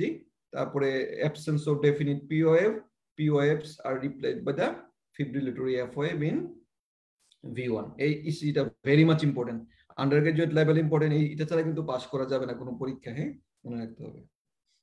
atrial fibrillation মানে কি, এখানে বিভিন্ন ট্রিগার্ড অ্যাক্টিভিটি এবং রিএন্ট্রি সার্কিট তৈরি হয় আদার দেন দা SA নোডের বাইরে, in between SA and AV node হওয়ার কারণে দেখা যায় যে এখান থেকে বিভিন্ন জায়গা থেকে আপনার বিভিন্ন অথবা এখান থেকে একটা হয়, অরিজিন হলে এখানে আপনার যে ভেন্ট্রিকুলার রেটটা হচ্ছে কম, এখান থেকে অরিজিন হচ্ছে, ভেন্ট্রিকুলার রেটটা হচ্ছে বেশি, ভেন্ট্রিকুলার স্টিমুলেট করতে। সুতরাং আলটিমেটলি বিভিন্ন জায়গা থেকে হওয়ার কারণে এটা ইরেগুলার প্যাটার্ন অফ আমরা ইসিজি পাই। এবং যেহেতু ইসিজিটা এখানে আমরা SA নোড থেকে অরিজিন হয় না, তার কারণে POF এর মরফোলজিটা নরমাল হয় না, এবং মাঝে মাঝে POFটা আমরা পাই না। হ্যাঁ, যেহেতু কাছাকাছি বিভিন্ন জায়গা থেকে হওয়ার কারণে আমরা সরাসরি এট্রিয়ামকে স্টিমুলেট করার আগেই ভেন্ট্রিকুলকে স্টিমুলেট করে ফেলে, আলটিমেটলি এর জন্য আমরা শুধু QRS কমপ্লেক্স পাই, TOF পাই না। হ্যাঁ, আর মাঝে মাঝে কিছু কিছু জায়গা থেকে আপনারা যদি আসার কারণে আমরা কিছু ফিব্রিলেটরি FOF পাই। ফিব্রিলেটরি অনেক সময় FOFটা পেতেও পারি, নাও পেতে পারি। সাধারণত কোর্স ফিব্রিলেশন হলে আমরা ফিব্রিলেটরি FOF পাই, ফাইন ফিব্রিলেশন হলে ফিব্রিলেটরি FOF পাই না। এই ফাইন কোর্স এগুলো ডিপেন্ড করে মূলত কি ধরনের অটোমেটিসিটি, কত আপনার এই যে পাওয়ারের অটোমেটিসিটি এবং ট্রিগার অ্যাক্টিভিটি ডেভেলপ করে তার উপর ডিপেন্ড করে। ওগুলো আমরা যাচ্ছি না, আমরা মূলত ইসিজিটা চিনবো এবং ইসিজিটা বলে আমরা বিভিন্ন পরীক্ষায় পাস করব। এট্রিয়াল ফিব্রিলেশনের যে কি ফিচার, যে মানে কি ফিচারস হলো ইরেগুলার কথা মনে রাখতে হবে, নো ডেফিনিট POF। সুতরাং একটা আমাদের একটা কেওটিক বেসলাইন হয়ে যায়। আমাদের জানি ওদিন আমরা ইসিজি বেসলাইন নিয়ে আলোচনা করছিলাম যে end of the TOF, beginning of the POF K baseline বলা হয় ইসিজি, কারণ বেসলাইনটা কেওটিক হয়ে যায়। QRS কমপ্লেক্স ম্যাক্সিমাম ক্ষেত্রে নরমাল থাকে। P waves R replaced by the ফিব্রিলেটরি F wave. And আমরা এট্রিয়াল ফিব্রিলেশন যদি পাই, আর একটা কথা খেয়াল রাখতে হবে ডায়াগনোসিস বলার সময়, যে যদি হার্ট রেটটা 100-র বেশি থাকে, মোর দেন 100, তখন আমরা বলবো first atrial fibrillation. Heart rate যদি লেস দেন 100 হয়, এটাকে আমরা বলবো স্লো এট্রিয়াল ফিব্রিলেশন। এই কথাটা মনে রাখতে হবে। তাহলে এট্রিয়াল ডায়াগনোসিস বলার ক্ষেত্রে বলতে হবে this is atrial fibrillation with fast ventricular rate, অথবা atrial fibrillation with slow ventricular rate. হ্যাঁ, এই কথাগুলো আপনারা বলবেন। সুতরাং আমরা মূলত ইয়ে হয়ে যাবে। দেখেন, এটা হলো atrial fibrillation first ventricular rate. আমরা প্রথম ক্লাসে বলেছিলাম এখানে আমরা 30টা লার্জ স্কোয়ার দেখবো, 30টা লার্জ স্কোয়ারে আমরা গুনবো কতটা, আর এবার সেটাকে 10 দিয়ে গুণ দিব, তাহলে আমাদের হার্ট রেট পাওয়া যাবে। দেখেন, এটা হলো atrial fibrillation slow ventricular rate. মাঝে মাঝে কিন্তু অনেক সময় মিস হয়ে যায়। স্লো ভেন্ট্রিকুলার রেট হলে যদি ভালো করে খেয়াল না করেন, ইরেগুলারিটিগুলো যদি মিস হয়ে গেলে কিন্তু আলটিমেটলি অনেক সময় আপনারা মিস করে যাবেন। সুতরাং অনেক সময় কিন্তু স্লো ভেন্ট্রিকুলার রেটও আপনাদের কাছে আসতে পারে। খেয়াল রাখবেন যে আমি যেভাবে একটা সাইনাস রিদম ইসিজি রিড করার জন্য বলছি, প্রতিটা পয়েন্ট দিয়ে দিয়ে রিড করবেন। আপনাদেরকে যে যারা বিগিনার আছেন, ইসিজিটা কিন্তু অনেক সহজ, আহামরি কিছু না। যদিও ইসিজির অনেক ভাস্ট, অনেক কিছু আছে, আমরা ইসিজি প্রতিদিন ইসিজি শিখছি, বিভিন্ন ভেরিয়েশন আছে, বাট ইসিজি কিন্তু আপনি যদি আপনাদের জন্য হলো এই যে প্রথম দিন যেভাবে দেখাইছি ইসিজি কিভাবে দেখতে হবে, রে ফ্রিডম পি ওয়েভ, এগুলো দেখে অ্যাবনর্মালিটিটা বের করেন। ডায়াগনোসিস সবসময় করতে হবে এরকম না, অনেক সময় অনেক ইসিজি ডায়াগনোসিস হয় না, যেটা আসলে কি ডায়াগনোসিস, বাট আমাদের অ্যাবনর্মালিটিটা বের করাটা আমাদের আসল উদ্দেশ্য। হ্যাঁ, স্লো এট্রিয়াল ফিব্রিলেশন। এট্রিয়াল ফিব্রিলেশনের আন্ডারগ্রাজুয়েটে কি আছে এখানে একজন বলেন তো? এট্রিয়াল ফিব্রিলেশনের 4টা কারণ বলেন তো দেখি। এট্রিয়াল ফিব্রিলেশনের 4টা কারণ, আপনারা কিন্তু পরিচিত বলতে পারেন 4টা কারণ। আপনাদের যদি আসে অস্পিতে name write down 4 causes of atrial fibrillation, কি কি হবে? পরীক্ষা জিজ্ঞাসা করলো যে 4টা কজ বলো তোমাকে ভাইভাতে। প্রথমে আসবে mitral valvular disease, specially mitral stenosis. তারপরে আইস দিয়ে আসবে cardiomyopathy, hypertension, chest infection, pneumonia, hypothyroidism. Good, very good, সবগুলো কজই বলছেন। সুতরাং এই কিছু কিছু, যেমন এই যে কিছু কিছু আপনার কজ বিভিন্ন এরিয়া ভিত্তিক ইম্পর্টেন্ট। হ্যাঁ, যেমন আমাদের দেশে এক সময় আমরা এট্রিয়াল ফিব্রিলেশনের মেইন কারণ ঠিকই বলতাম যে rheumatic valvular heart disease, specially mitral valvular disease কে আমরা এট্রিয়াল ফিব্রিলেশন বলতাম। কিন্তু এখন একটু খেয়াল করে দেখবেন আমাদের দেশে মাইট্রাল ভালভুলার ডিজিজ কিন্তু এত আহামরি খুব বেশি না, আছে, বাট মাইট্রাল ভালভুলার ডিজিজ এখন ইসকেমিক হার্ট ডিজিজের কারণে কিন্তু এট্রিয়াল ফিব্রিলেশন বেশি হচ্ছে। হ্যাঁ, সুতরাং আমরা বলতে পারি ওই মাইট্রাল ভালভুলার ডিজিজ আগে বলতে পারি, বাট ইসকেমিক হার্ট ডিজিজ বলতে পারবেন। দেন আপনার 2 নাম্বার কারণ আপনি বললেন যে rheumatic mitral valvular heart disease বা স্পেশালি মাইট্রাল স্টেনোসিস। 3 নাম্বার কারণ আপনি বলবেন যে হাইপারটেনশন, এই কথাটা বলতে হবে। এট্রিয়াল ফিব্রিলেশন আপনি নিউমোনিয়াতে করে এট্রিয়াল ফিব্রিলেশন পান, আপনি হাইপারটেনশনটা বলতে হবে। হ্যাঁ, 4 নাম্বার কারণ আমাকে বলতে হবে আমাদের দেশে থাইরোটক্সিকোসিস। হ্যাঁ, এই 4টা কারণ বলে তারপরে বাকি কারণগুলো লেখেন। আমরা অনেকগুলো কারণ লেখলেন, কিন্তু দেখা যায় যে অস্পির যে রুব্রিক যেটা থাকে, আনসার রুব্রিক, ওটার মধ্যে দেখা যাবে গেল যে আপনার ওই 4টা কারণ ওইখানে 2-1টা কারণ মিস হয়ে গেছে। সুতরাং ভেরি মাচ ইম্পর্টেন্ট কারণ হলো 4টা। একটা হলো ischemic heart disease, rheumatic valvular disease, specially mitral stenosis, hypertension, দেন হলো আপনার থাইরোটক্সিকোসিস। দেন আপনি সব কারণ বলেন, pneumonia, electrolyte imbalance, congenital heart disease, দেন আপনার পালমোনারি এম্বোলিজম অনেক সময় এট্রিয়াল ফিব্রিলেশন আসতে পারে, লুন এট্রিয়াল ফিব্রিলেশন আসতে পারে, ইডিওপ্যাথিক এট্রিয়াল ফিব্রিলেশন অনেকগুলো আসতে পারে। গুড, ভালো বলছেন, ভালো বলছেন। হ্যাঁ, লাং কার্সিনোমা হতে পারে, এই কথাগুলো মনে হয়। যেমন আপনার যদি ইয়াতে একটা এক্সরে দেয়, এক্সরে বলে প্লুরাল এফিউশনের কারণগুলি বলো, অনেক কারণ প্লুরাল এফিউশন, আমাদের 4টা কারণ কিন্তু সবার আগে বলতে হবে। এই 4টা কারণ ফরজ, তারপরে গুলো সুন্নত নফল। যেমন আপনার প্লুরাল এফিউশন 1 নাম্বার কারণ প্যারানিউমোনিক এফিউশন, তারপরে আপনি বলবেন যে মেলিগনেন্সি, টিউবারকুলোসিস, পালমোনারি ইনফেকশন। এই 4টা কারণ বলে তারপর বাকিগুলো আপনি বলবেন। হ্যাঁ, জাস্ট এটার জন্য বলাই। এট্রিয়াল ফিব্রিলেশন ম্যানেজমেন্ট কিন্তু অনেক সময় আসে ইয়াতে আপনার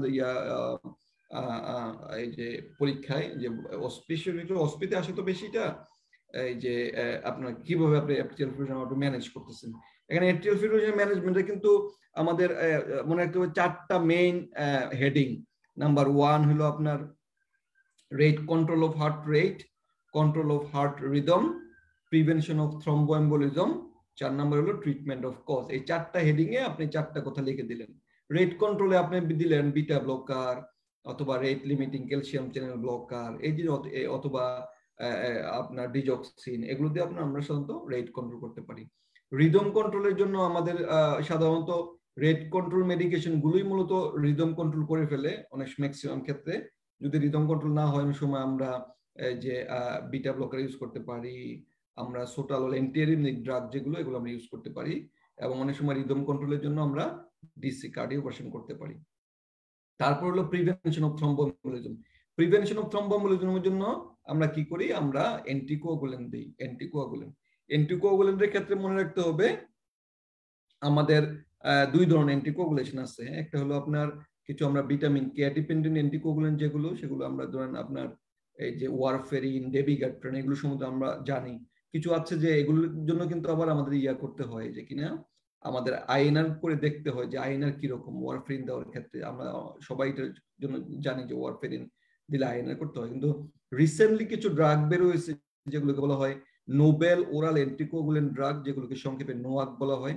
কিছু আছে direct anticoagulant drug, oral anticoagulant, যেগুলো ডোয়াক বলা হয়। নোয়াক অথবা ডোয়াক যেগুলো আপনার ওয়ারফেরিন ছাড়া অন্যান্য ড্রাগগুলো রিভারক্সাবান, ইডোক্সাবান, এপিক্সাবান, এই মেডিকেশন গুলো আমরা ইউজ করতে পারি। খেয়াল রাখতে হবে মেডিকেশন গুলো ইউজ করার ক্ষেত্রে আপনারা যারা আন্ডারগ্রাজুয়েট আছেন খুব বেশি না এই জিনিসগুলো মানে এত মানে মনে রাখার দরকার নাই, বাট জাস্ট মনে রাখবেন যে নোবেল ওরাল অ্যান্টিকোয়াগুলেন্ট ড্রাগ আমরা ইদানিং ইউজ করি।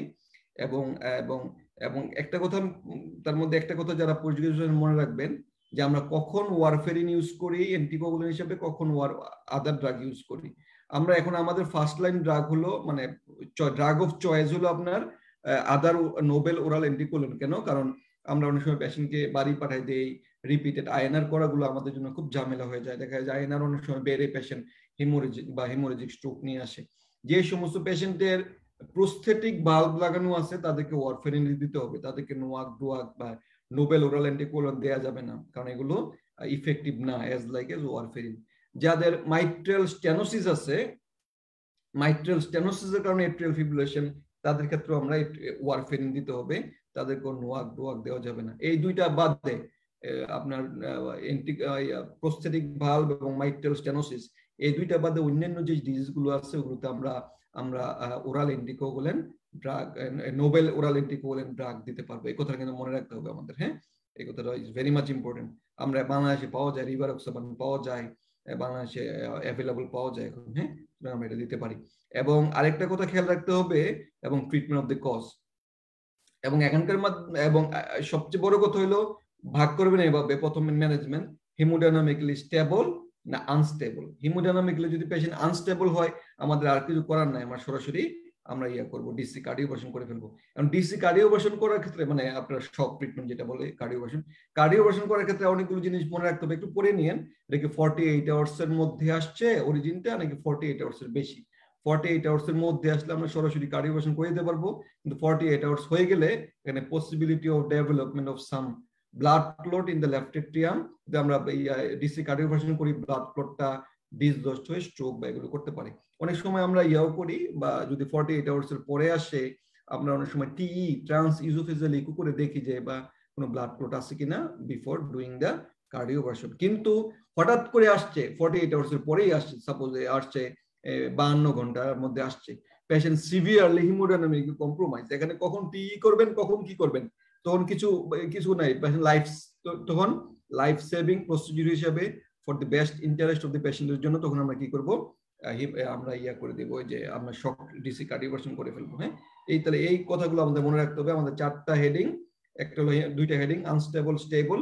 আনস্টেবল হলে আমরা ডিসি কার্ডিওভার্সন, স্টেবল হলে rate control, rhythm control, prevention of thromboembolism, তারপর হলো আমাদের কি ট্রিটমেন্ট অফ দ্য কজ। অনেকে এখন বিভিন্ন নতুন গাইডলাইন এবং নতুন বইতে এই যে রেট কন্ট্রোলের আগেই কিন্তু আমরা অনেক সময় বলে ফেলি প্রিভেনশন অফ থ্রম্বোএম্বোলিজম, কারণ prevention of thromboembolism is very much important. অনেক পেশেন্ট দেখবেন আমি একটা সিনারিও বলি যে আসতে পারে আপনাদের পরীক্ষায় যে একটা পেশেন্ট ফিমেল, কারণ ফিমেল তো রিউমেটিক ভালভুলাইটিস বেশি হয় আমাদের দেশে, ফিমেল একটা 48 ইয়ার্স একটা ফিমেল আসছে, তার একটা স্ট্রোকের হিস্ট্রি নিয়ে আসছে, লেফট সাইডের উইকনেস আপনি এখানে ইয়া করলেন, এক্সামিনেশন করে দেখলেন তার একটা মিড ডায়াস্টোলিক মারমার আছে প্রিকর্ডিয়ামে, এবং ইসিজি করলেন এট্রিয়াল ফিব্রিলেশন। এটা ডিফারেন্সিয়াল হলো কিছুই না, এট্রিয়াল ফিব্রিলেশন থেকে একটা থ্রম্বোএমবোলিজম হয়ে স্ট্রোক হয়েছে এবং পাশাপাশি আপনার কাছে আসছে। সুতরাং এরকম কেস কিন্তু আপনারা পাবেন, এবং বিভিন্ন এফসিপিএস রিটেন, এমসিপিএস রিটেন, ফেজে রিটেনে এরকম কেস পাইতে পারেন। এমবিবিএস অনেক সময় চলে আসতে পারে রিটেন এক্সামে। সুতরাং এই কথাগুলো আমাদের খেয়াল রাখতে হবে। এবং এট্রিয়াল ফিব্রিলেশনে আপনাদেরকে কখন আপনারা অ্যান্টিকোয়াগুলেশন দিবেন, এটার জন্য আবার কিছু স্কোর আছে, স্কোরটা আপনারা দেখে নিন যে কিছু চ্যাডভাস স্কোর বলে, এখন চ্যাডভাস নাই, এখন এটা হয়ে গেছে CHA2DS2 ভাস্ক, মানে সি মানে হলো কনজেস্টিভ কার্ডিয়াক ফেলিউর আছে কিনা এটার জন্য 1 পয়েন্ট, এইচ হলো হাইপারটেনশন আছে কিনা, এ হলো এইজ এর মধ্যে 2 চলে আসছে, এই যদি 65 থেকে 75 হয় এটা হবে 1, 75 এন্ড অ্যাবভ হবে 2, DS2 স্ট্রোক অথবা টিআই থাকলে 2 পয়েন্ট, আর বাকিগুলো সবগুলো 1 পয়েন্ট করে, আর ফিমেল সেক্সের জন্য 1 পয়েন্ট, ভাস্কুলার ডিজিজের জন্য 1 পয়েন্ট করে আসে। মনে রাখতে হবে ফিমেলের ক্ষেত্রে যদি স্কোর সাধারণত 2 বা তার বেশি হয় তখন আমরা ইয়া করি যে আমরা পেশেন্টকে বলি যে ওরাল অ্যান্টিকোয়াগুলেন্ট দেই। মেলের ক্ষেত্রে স্কোর 1 বা তার বেশি হলে আমরা অ্যান্টিকোয়াগুলেন্ট অফার করি, এই কথাটা মনে রাখতে হবে। সুতরাং এই জিনিসগুলো আমাদের ইম্পর্টেন্ট।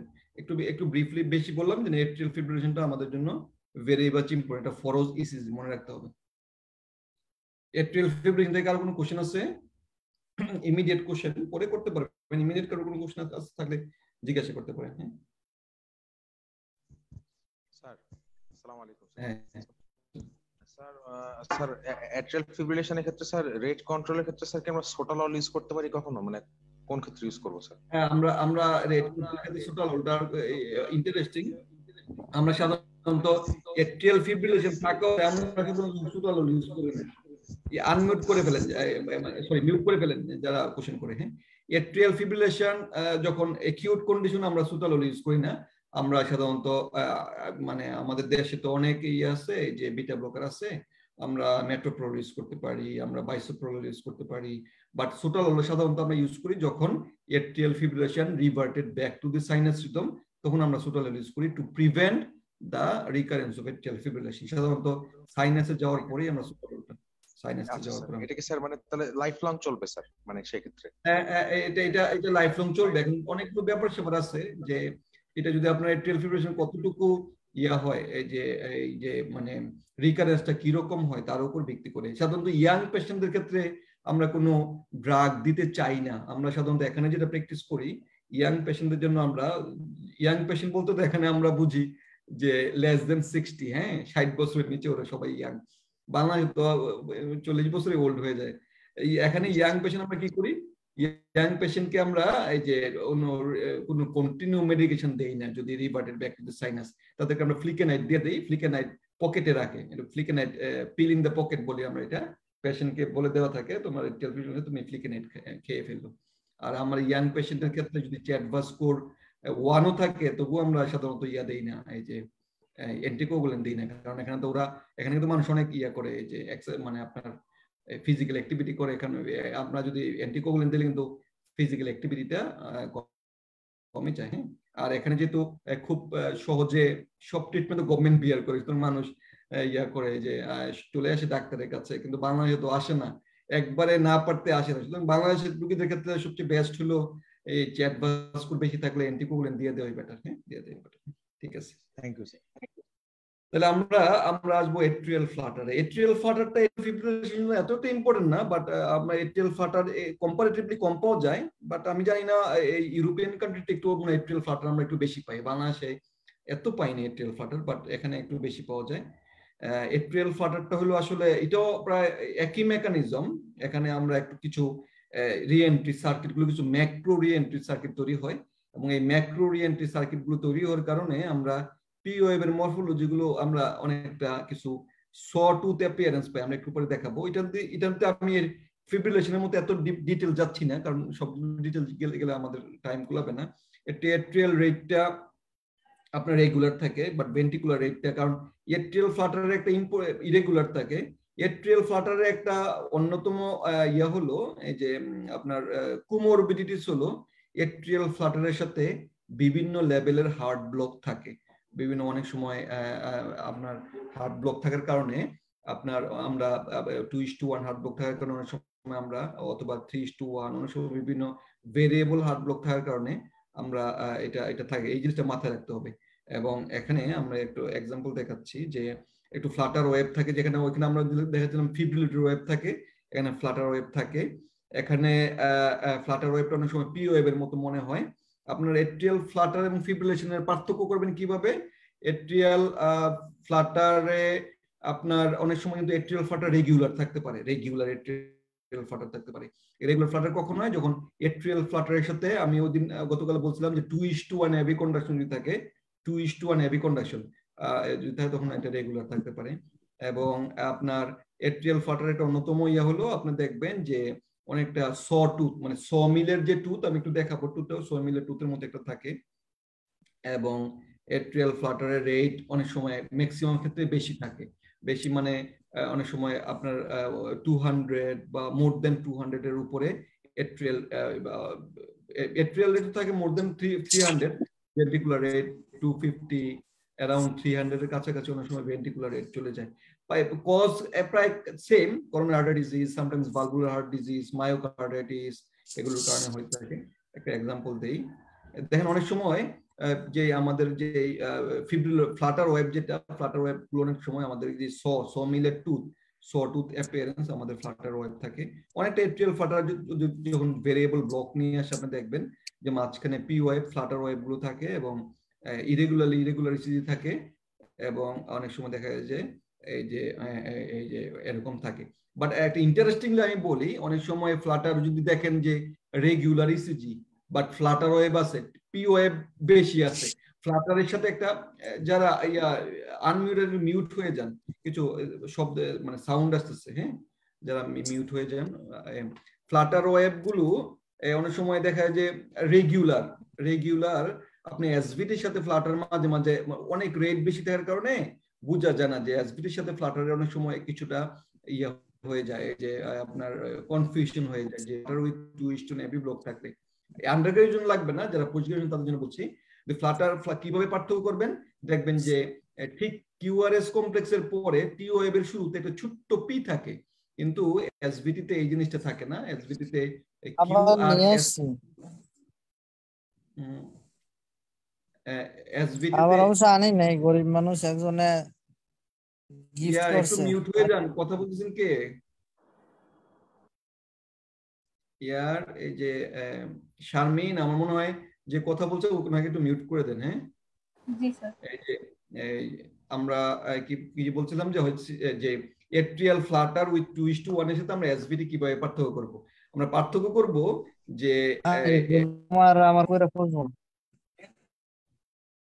12 ঘন্টা 1200, 24 ঘন্টা 2500 দেয় না, 2400 একটু ইয়া করেন, এই যে তো ঠিকই আছে, কিন্তু তোমার ওখানে যাইতে 100 টাকা 200 টাকা খরচ হয়ে যাবে।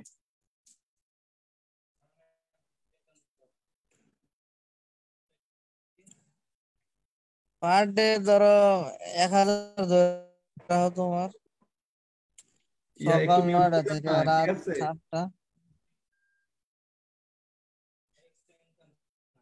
এক্সট্রা ওই যে আলটাতে 120।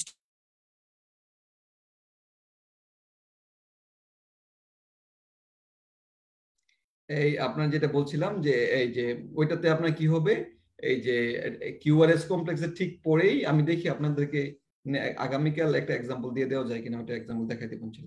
যাই হোক, ওইটাতে আর বেশি কিছু আমরা ইয়ে না করি, আমরা এট্রিয়াল ফ্লাটারটা এরকমই জানবো যে এখানে আমাদের সর্ট অ্যাপিয়ারেন্স থাকে। এখন আমরা একটা আপনাদেরকে বলছিলাম যে একটা এট্রিয়াল টেকিকার্ডিয়া অথবা এট্রিয়াম থেকে ফ্লাটারও না, এটা আমাদের এট্রিয়াল ফিব্রিলেশনও না, এসভিটিও না। দেখা গেল যে আমাদের যেটা আমরা একটু আগে এট্রিয়াল টেকিকার্ডিয়া পড়ছিলাম, এট্রিয়াল টেকিকার্ডিয়া মানে আর দেন ওয়েভ থেকে এই যে এসএ নোড থেকে এট্রিয়ামের মাঝখান থেকে যেটা ফিব্রিলেশন অথবা যেটা ফ্লাটার যে ফুলফিল না করে, কিন্তু এখানে এট্রিয়ামের বিভিন্ন জায়গা থেকে আমাদের স্টিমুলাস তৈরি হয়ে ইম্পালস তৈরি হয়ে যেটা অ্যাভিনুটকে স্টিমুলেট করে, এরকম এটা এখন যেটা বলতেছি এটা আন্ডারগ্রাজুয়েটে লাগবে না, অবশ্যই পোস্টগ্রাজুয়েট এটা এত এট্রিয়াল ফিব্রিলেশন জন্য এত ইম্পর্টেন্ট না। এটা হলো আমাদের মাঝখানে বিভিন্ন জায়গা থেকে এসএ নোড অ্যাভিনুটের মাঝখানে বিভিন্ন জায়গাটা থেকে একটোপিক পজিশন থেকে ইম্পালস তৈরি হয়ে যখন অ্যাভিনুটকে আপনার করে এই যে স্টিমুলেট করে, তখন এটাকে আমরা এট্রিয়াল টেকিকার্ডিয়া বলি। এট্রিয়াল টেকিকার্ডিয়াটা দুই রকমের। একটা হলো আপনি দেখেন এখানে মেইন আগে ওই ক্রাইটেরিয়া গুলো বলে ফেলি। কিউআরএস কমপ্লেক্স থাকে নরমাল, রিদম থাকবে ইরেগুলার থাকে সাধারণত রিদমটা, এবং পি ওয়েভ এর কন্ট্যুর থাকে মানে অ্যাপিয়ারেন্স থাকে 3 বা তার চেয়ে বেশি। দেখেন আমরা পি ওয়েভ দেখি, এখান থেকে পি ওয়েভটা অরিজিন হওয়ার কারণে দেখেন পি ওয়েভটা হয়েছে অনেকটা এরকম, খেয়াল করে দেখেন, কিন্তু এরকম ইন্টারেস্টিং জিনিস। এখান থেকে পি ওয়েভটা হওয়ার কারণে দেখেন পি ওয়েভটা একটু ইনভার্টেড হয়েছে, দেখেন, এবং পি ওয়েভটা একটু বাম পাশ থেকে অরিজিন হওয়ার কারণে পি ওয়েভটা হয়েছে একটু নস্ট টাইপের। মনে আছে আমি বলছিলাম যে লেফট এট্রিয়াল মানে পি মাইট্রালি পাওয়া যায়, এটা পি লেফট এট্রিয়াম থেকে দেখেন পি ওয়েভটা 3 ধরনের পি ওয়েভ এখান থেকে উৎপন্ন হয়। যদি দেখেন আপনি একটা ইরেগুলার ইসিজির পি আছে, ডেফিনিট পি মানে এট্রিয়াল ফিব্রিলেশনের মতো পি ওয়েভ অ্যাবসেন্ট না, ডেফিনিট পি আছে, কিন্তু ডেফিনিট পিটা আবার বিভিন্ন ধরনের ক্যারেক্টারিস্টিক্স এর, তাহলে এটা আমাদের এক ধরনের এট্রিয়াল টেকিকার্ডিয়ার অংশ। এবং এট্রিয়াল টেকিকার্ডিয়া দুই ধরনের, একটা হলো যদি এরকম অ্যাপিয়ারেন্স পান এবং রেট যদি হার্ট রেট যদি থাকে 100 নিচে লেস দেন 100, তখন আমরা এটাকে বলি ওয়ান্ডারিং পেসমেকার। ওয়ান্ডারিং মানে হলো একটা অস্বাভাবিক পেসমেকার। আমাদের পেসমেকার কি? আমাদের পেসমেকার হলো এসএ নোড, মানে এটা এসএ নোড থেকে আসে নাই, রিদম রেটটা নরমাল, এজন্য এটাকে ওয়ান্ডারিং বলা হয়েছে। রেট নরমাল, সবকিছু নরমাল, শুধুমাত্র পি ওয়েভ নরমাল, সবকিছু normal sinus rhythm, P wave different, uniform না, ডিফারেন্ট ক্যারেক্টারিস্টিক্স, এজন্য এটাকে বলা হয় ওয়ান্ডারিং পেসমেকার। সুতরাং irregular ECG, P wave different morphology, কিন্তু আদার সবকিছু নরমাল সাইনাস রিদমের মতো, এটাকে বলা হয় ওয়ান্ডারিং পেসমেকার। আমি আর ভিতরে যাচ্ছি না। যখন দেখবেন এই ওয়ান্ডারিং পেসমেকারের সবকিছু ক্রাইটেরিয়া ফিল আপ করে কিন্তু হার্ট রেটটা হলো মোর দেন 100, এটাকে বলা হয় মাল্টিফোকাল এট্রিয়াল টেকিকার্ডিয়া। আমার মনে হয় আপনারা মোটামুটি এই দুইটা কথা মনে রাখেন, সবকিছু normal as like a sinus rhythm except P wave is different morphology, এটাকে বলা হয় ওয়ান্ডারিং পেসমেকার। দেখেন না, সবকিছুই ওয়ান্ডারিং পেসমেকারের মতো, সাইনাস রিদমের মতো, রেটটা হলো মোর দেন 100, ওয়ান্ডারিং পেসমেকারের মতো রেটটা হলো মোর দেন 100, এটাকে বলা হবে আমাদের মাল্টিফোকাল এট্রিয়াল টেকিকার্ডিয়া। এই কথাটা একটু মনে রাখেন। যারা একবারে বিগিনার, আমার মনে হয় তাদের জন্য একটু কঠিন হচ্ছে, বাট আপনারা এই ক্লাসটা আবার দেখবেন ভিডিওটা, তাহলে মানে আপনাদের জন্য আরো সহজ হয়ে যাবে। জাস্ট একটু মনে রাখেন যে আমাদের যদি যারা পোস্টগ্রাজুয়েশন আসেন এগুলো কিন্তু আসতে পারে, বিভিন্ন এমআরসি, বিশেষ করে এমআরসিপি সেকেন্ড পার্টের জন্য এই ইস্যুগুলো ইম্পর্টেন্ট। তো মাল্টিফোকাল এট্রিয়াল টেকিকার্ডিয়াতে আপনি দেখেন পিওএফ ডিফারেন্ট মরফোলজি, এখানে এক ধরনের পিওএফ আছে, এখানে এটার সাথে কিন্তু এটা মিল নাই, এখানে আরেক ধরনের আছে, এখানে এক ধরনের আছে, এখানে আরেক ধরনের পিওএফ আছে, ডিফারেন্ট টাইপস অফ পিও, এখানে এক ধরনের এটা হলো একটু ইয়ার যে wide POF, different types of POF আপনার আছে, এটাকে বলা হয় multifocal atrial tachycardia. Atrial fibrillation না কেন? কারণ এখানে প্রতিটাতে পিওএফ আছে এবং ওই POF followed by the QRS complex. Atrial Flutter না কেন? এট্রিয়াল ফ্লাটার না কারণ এটার মধ্যে ফ্লাটার ওয়েভ নাই, ফ্লাটারের জন্য ফ্লাটার ওয়েভটা সিগনিফিকেন্ট ইস্যুস। এখানে সাইনাস এরিথমিয়া না কেন? কারণ সাইনাস এরিথমিয়াতে সবগুলো পি নরমাল থাকে, কিউআরএস নরমাল থাকে, শুধু ইরেগুলার ইসিজি থাকে। তো আপনারা প্রতিটা ডিডি গুলো একটু মাথায় নিয়ে লিখে রাখবেন, তাহলে আপনাদের জন্য সুবিধা হবে। এখন আসবে একটা ইম্পর্টেন্ট ইস্যুতে, এটা এমবিবিএস এর জন্য ইম্পর্টেন্ট না, but this is very much important for FCPS, তারপরে এমসিপিএস, আপনার এমডি, এমআরসিপির জন্য এটা খুবই ইম্পর্টেন্ট। বিভিন্ন বিদেশের পরীক্ষাগুলোর জন্য এটা একটা ফরস টপিক। ডাব্লিউপিডাব্লিউ সিনড্রোমটা খুব একটা ইন্টারেস্টিং ইম্পর্টেন্ট জিনিস। আমি একটু আগে বলছিলাম যেটা হলো এভিআরটি, মানে এট্রিয়াম এবং ভেন্ট্রিকুলার মাঝখানে যে হয়, এই যে আপনার একটা রিএন্ট্রি তৈরি হয়, এটাকে বলা হবে ডাব্লিউপিডাব্লিউ সিনড্রোম। হ্যাঁ, ডাব্লিউপিডাব্লিউ সিনড্রোম। আপনাদের যদি খুব বেশি বুঝতে কষ্ট হয় আপনারা চ্যাট বক্সে লিখে দিবেন, কারণ লেখলে আমি ওই জিনিসটা আবার বলবো, সমস্যা নেই। কারণ এরিথমিয়াটা কিন্তু খুব একটা মানে বোঝা যায় না, বিশেষ করে যারা বিজ্ঞানের তাদের জন্য খুব কষ্ট হয়। আমি চেষ্টা করব আমি মানে যত মানে খুব ডিপলি না বলে যতটুকু বলা দরকার ততটুকু বলছে বোঝানোর জন্য। বাট আমার মনে হয় বুঝতেছেন, যদি কেউ না বুঝেন চ্যাট বক্সে লিখবেন, আমি ওই প্যাথোলজি গুলো ক্লাসের শেষ করে আবার আলোচনা করবো, কোনো সমস্যা নেই। আমরা WPW সিনড্রোমটা হলো ওলফ পার্কিনসন হোয়াইট সিনড্রোম, তিনজন সায়েন্টিস্টের নামে। WPW জানি আমি একটু বলছি, এভিআরটি এট্রিয়াম এবং ভেন্ট্রিকুলার মাঝখানে একটা রিএন্ট্রি সার্কিট তৈরি হয়। এটার মেইন ক্রাইটেরিয়া গুলো কি কি? মেইন ক্রাইটেরিয়া 1 নাম্বার দেখবেন এখানে পি ওয়েভ ঠিক থাকবে, পিআর ইন্টারভ্যালটা শর্ট থাকবে, শর্ট মানে less than 3 small square, number 1 criteria.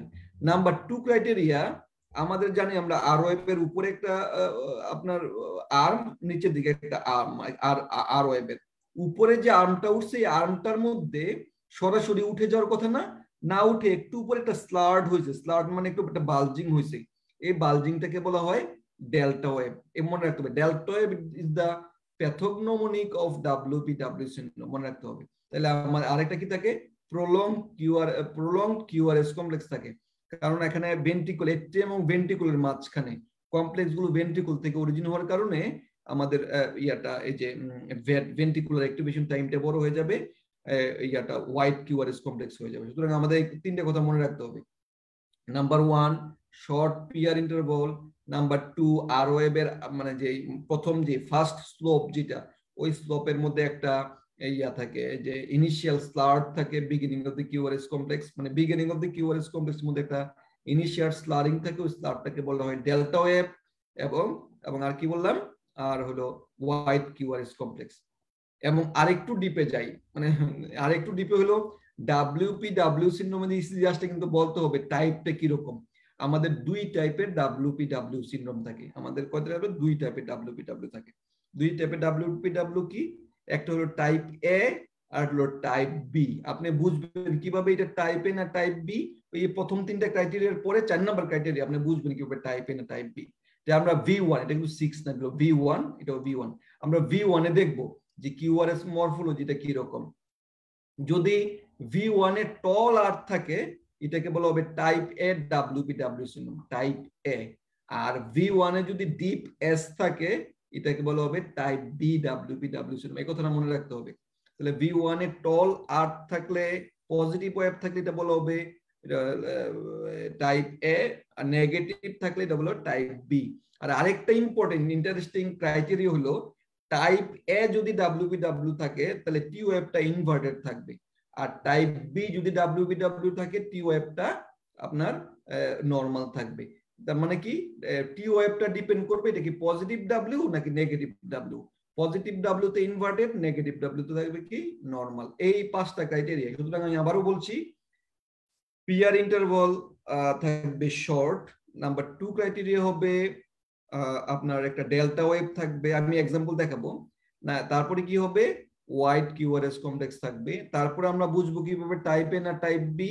Type এ তে থাকবে পজিটিভ, V1 এ থাকবে V1 এ পজিটিভ, আর টাইপ বি তে থাকবে V1 এ নেগেটিভ আর, মানে এস টা থাকবে বেশি। আরেকটা ক্রাইটেরিয়া কি, যদি টাইপ মানে পজিটিভ আর এর অপোজিটে থাকবে টি ওয়েভের ডিরেকশনটা, টি ওয়েভ কি ইনভার্টেড থাকবে না পজিটিভ থাকবে। আশা করি মোটামুটি আপনারা ক্রাইটেরিয়া গুলো ধরতে পারছেন। এখানে দেখেন, এখানে আপনার যে শর্ট পিআর ইন্টারভাল মাত্র 2 ঘর।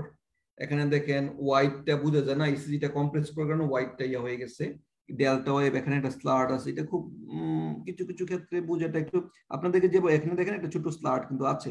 আপনাদেরকে যে ইসিজি দেওয়া থাকবে পরীক্ষায়, এখানে একটা ডেল্টা ওয়েভটা খুব ভালোভাবে বোঝা যাবে। টাইপ বি তে দেখেন এটাতে ডেল্টা ওয়েভটা খুব ভালো বোঝা, দেখেন এটা ডেল্টা ওয়েভ, দেখছেন এটা হলো ডেল্টা ওয়েভ। ইনিশিয়াল আর এর আপ স্লোপের মধ্যে একটা স্লার্ট থাকে, এটা হলো delta wave. PR interval very short, delta wave, এটা হলো টাইপ বি। দেখেন টাইপ B1 এ কিন্তু নেগেটিভ কিউআরএস কমপ্লেক্সে নেগেটিভ কি বলছিলাম, নেগেটিভ আমি বলছিলাম যে টি ওয়েভ এটা নরমাল থাকবে। সুতরাং এটা হলো আমাদের type B WPW syndrome. WPW syndrome is very important. আপনাদের থাকবে প্রথম আসবে ইসিজি ডেসক্রাইব করার জন্য, তারপরে থাকবে আপনার এই যে ডায়াগনোসিস কি, তারপরে থাকবে WPW সিনড্রোমে কিছু ড্রাগ কন্ট্রাইন্ডিকেটেড, যেমন এটা হলো আপনার, যেমন আমরা বিটা ব্লকার দেই না, আমরা অ্যাডিনোসিন দেই না, আমরা আমরা rate limiting calcium channel blocker দেই না, আমরা অনেক সময় অ্যামাইড্রোন দেই, বাট অনেক সময় অ্যামাইড্রোন আমরা ওমিট করি, চেষ্টা করি। WPW সিনড্রোম যে ড্রাগগুলো আমরা দেই সাধারণত এই প্রোকেনামাইড আমরা ইউজ করি, এই প্রোকেনামাইড, আইবুটিলাইড, এগুলো দরকার নাই, যেটা আমরা এটা আদার অ্যান্টি এরিথমিক ড্রাগগুলো ইউজ করি। এবং আরেকটা ইম্পর্টেন্ট ইস্যু, WPW সিনড্রোমের একটা ইনভেস্টিগেশন কিভাবে কনফার্ম করবেন যে আসে, ইনভেস্টিগেশন কনফার্ম করবো আমরা ইলেকট্রোফিজিওলজি স্টাডি করে, ইপি স্টাডি। আর WPW সিনড্রোমের ডেফিনিটিভ ট্রিটমেন্ট কি, WPW সিনড্রোমের ডেফিনিটিভ ট্রিটমেন্ট হবে রেডিও ফ্রিকোয়েন্সি অ্যাবলেশন, আমরা রেডিও ফ্রিকোয়েন্সি অ্যাবলেশন করি। এই কয়েকটা কথা কিন্তু লিখতে হবে আমাদের, এটা পোস্ট গ্রাজুয়েশনের জন্য ওয়ান অফ দ্য ফরজ ইসিজি মনে রাখতে হবে, ইসিজিটা, হ্যাঁ, WPW সিনড্রোম। এখন আমরা আসবো আরেকটা ইসিজিতে, এটাও আমাদের একটা ইম্পর্টেন্ট ইসিজি, যদিও পরীক্ষায় পোস্ট গ্রাজুয়েশন পরীক্ষা আসে, আন্ডারগ্রাজুয়েট পরীক্ষা বেশি এটা আসে না। ভেন্ট্রিকুলার টেকিকার্ডিয়া, ভেন্ট্রিকুলার টেকিকার্ডিয়াটা দেখেন, এটা হলো ওয়াইড কমপ্লেক্স টেকিকার্ডিয়া। হ্যাঁ বলেন বলেন স্যার, একটু ইন্টারাপ্ট করছে, সরি স্যার। স্যার আগের ইসিজিটা স্যার একটু যদি একটু শেয়ার করতেন স্যার কাইন্ডলি। এই ইসিজিটা না? জি স্যার। বলেন, কোনো কোশ্চেন স্যার আছে? এখানে স্যার যে V1 তো স্যার ইউজুয়ালি নরমালি তো নেগেটিভ থাকবে স্যার, এখানে স্যার যে একটু মনে হচ্ছে যে এই যে QRS কমপ্লেক্সটা একটু RSR প্যাটার্ন বা M প্যাটার্ন হয়ে আছে স্যার, এটা কি কোনো মানে না এখন এটা এটা এটা এটা এটা এম না, এটা হলো আপনার ডেল্টা ওয়েভ, স্লাইডিং, এটাই ডেল্টা ওয়েভ স্যার। আচ্ছা আচ্ছা, আর স্যার লিড, জি স্যার, আর 3 তে স্যার লিম লিড 3 তে যে স্যার যে লেফট অ্যাক্সিস ডিভিয়েশনের মতো আছে, এটা কি স্যার থাকবে স্যার সাথে মানে? না, লেফট এক্সিস ডিভে আমাদের জন্য এটা, ওই এক্সিস বিভিন্ন থাকতে পারে, ওটা তো অন্য, বাট আমাদের আচ্ছা মেইন যে জি স্যার, ক্রাইটেরিয়াগুলো এগুলো আমরা ক্লিক করতে হবে। জি sir, thank you sir. Ventricular tachycardia, ventricular tachycardia হলো একটা, আমরা যেমন এট্রিয়াল টেকিকার্ডিয়া হচ্ছে ভেন্ট্রিকল থেকে বেশ কিছু কারণে যখন আমরা টেকিকার্ডিয়া যখন অ্যারাইজিং ফ্রম ভেন্ট্রিকল, ওটা ভেন্ট্রিকুলার টেকিকার্ডিয়া হবে। ভেন্ট্রিকুলার টেকিকার্ডিয়া মানে তো মোর দেন 100, আর ভেন্ট্রিকুলার কমপ্লেক্স গুলো হবে ওয়াইড কমপ্লেক্স, মানে আমরা সবাই জানি, আমরা প্রথম দিন থেকে আমরা বলতেছি যে ওয়েভ গুলো, মানে যেই কমপ্লেক্স গুলো ভেন্ট্রিকল থেকে হবে এগুলো ওয়াইড কিউআরএস কমপ্লেক্স থাকবে, আর এটা রেগুলার থাকবে, ভেন্ট্রিকুলার টেকিকার্ডিয়াটা রেগুলার থাকবে।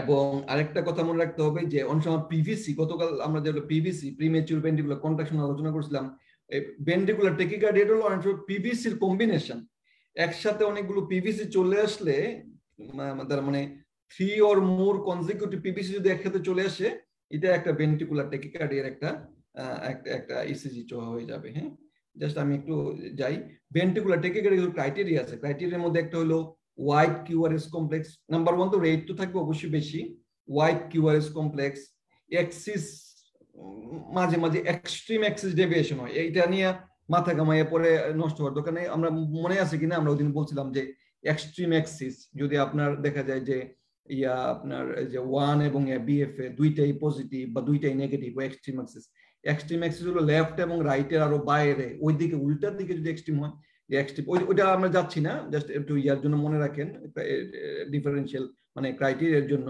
ভেরি ব্রড কিউআরএস কমপ্লেক্স থাকবে। অ্যাভি ডিসোসিয়েশন মনে রাখতে হবে, অ্যাভি ডিসোসিয়েশন মানে এখানে এতটাই ভেন্ট্রিকলটা করে, অ্যাভি ডিসোসিয়েশনটা অনেক সময় বোঝা যায় না, কারণ কি ভেন্ট্রিকুলার রেট এত বেশি থাকে যে এট্রিয়াল রেট গুলো বোঝা যায় না। ভেন্ট্রিকুলার টেকিকার্ডিয়াতে যে কোনো প্যাথোলজির কারণে মানে যদি আপনার এখানে তো আমাদের এট্রিয়ামটাও বিট করে, ভেন্ট্রিকুল বিট করে, কিন্তু ভেন্ট্রিকুলার তো ফাস্ট বিট করে যে এট্রিয়ামের সাথে ওই রিলেশনটা মেইনটেইন হয় না। আমরা যেমন কমপ্লিট হার্ট ব্লকে পড়ছিলাম যে গতকাল, যে অ্যাভি ডিসোসিয়েশন, এট্রিয়াম এবং ভেন্ট্রিকুলার মাঝে একটা কোনো অ্যাসোসিয়েশন থাকে না। এখানে ইয়াটা হলো যে ভেন্ট্রিকুলটা ফাস্ট করার কারণে মাঝে মাঝে এখানে দুইটা জিনিস আমরা বলি, fusion bit, capture bit. Fusion বিটটা হলো এই নর্মাল একটা বিট এবং একটা বিটের বিট, সাইনাসের বিটের বিট মিলে একটা হাইব্রিড বিট তৈরি করে, দেখেন ঠিক, এটা হলো ফিউশন বিট।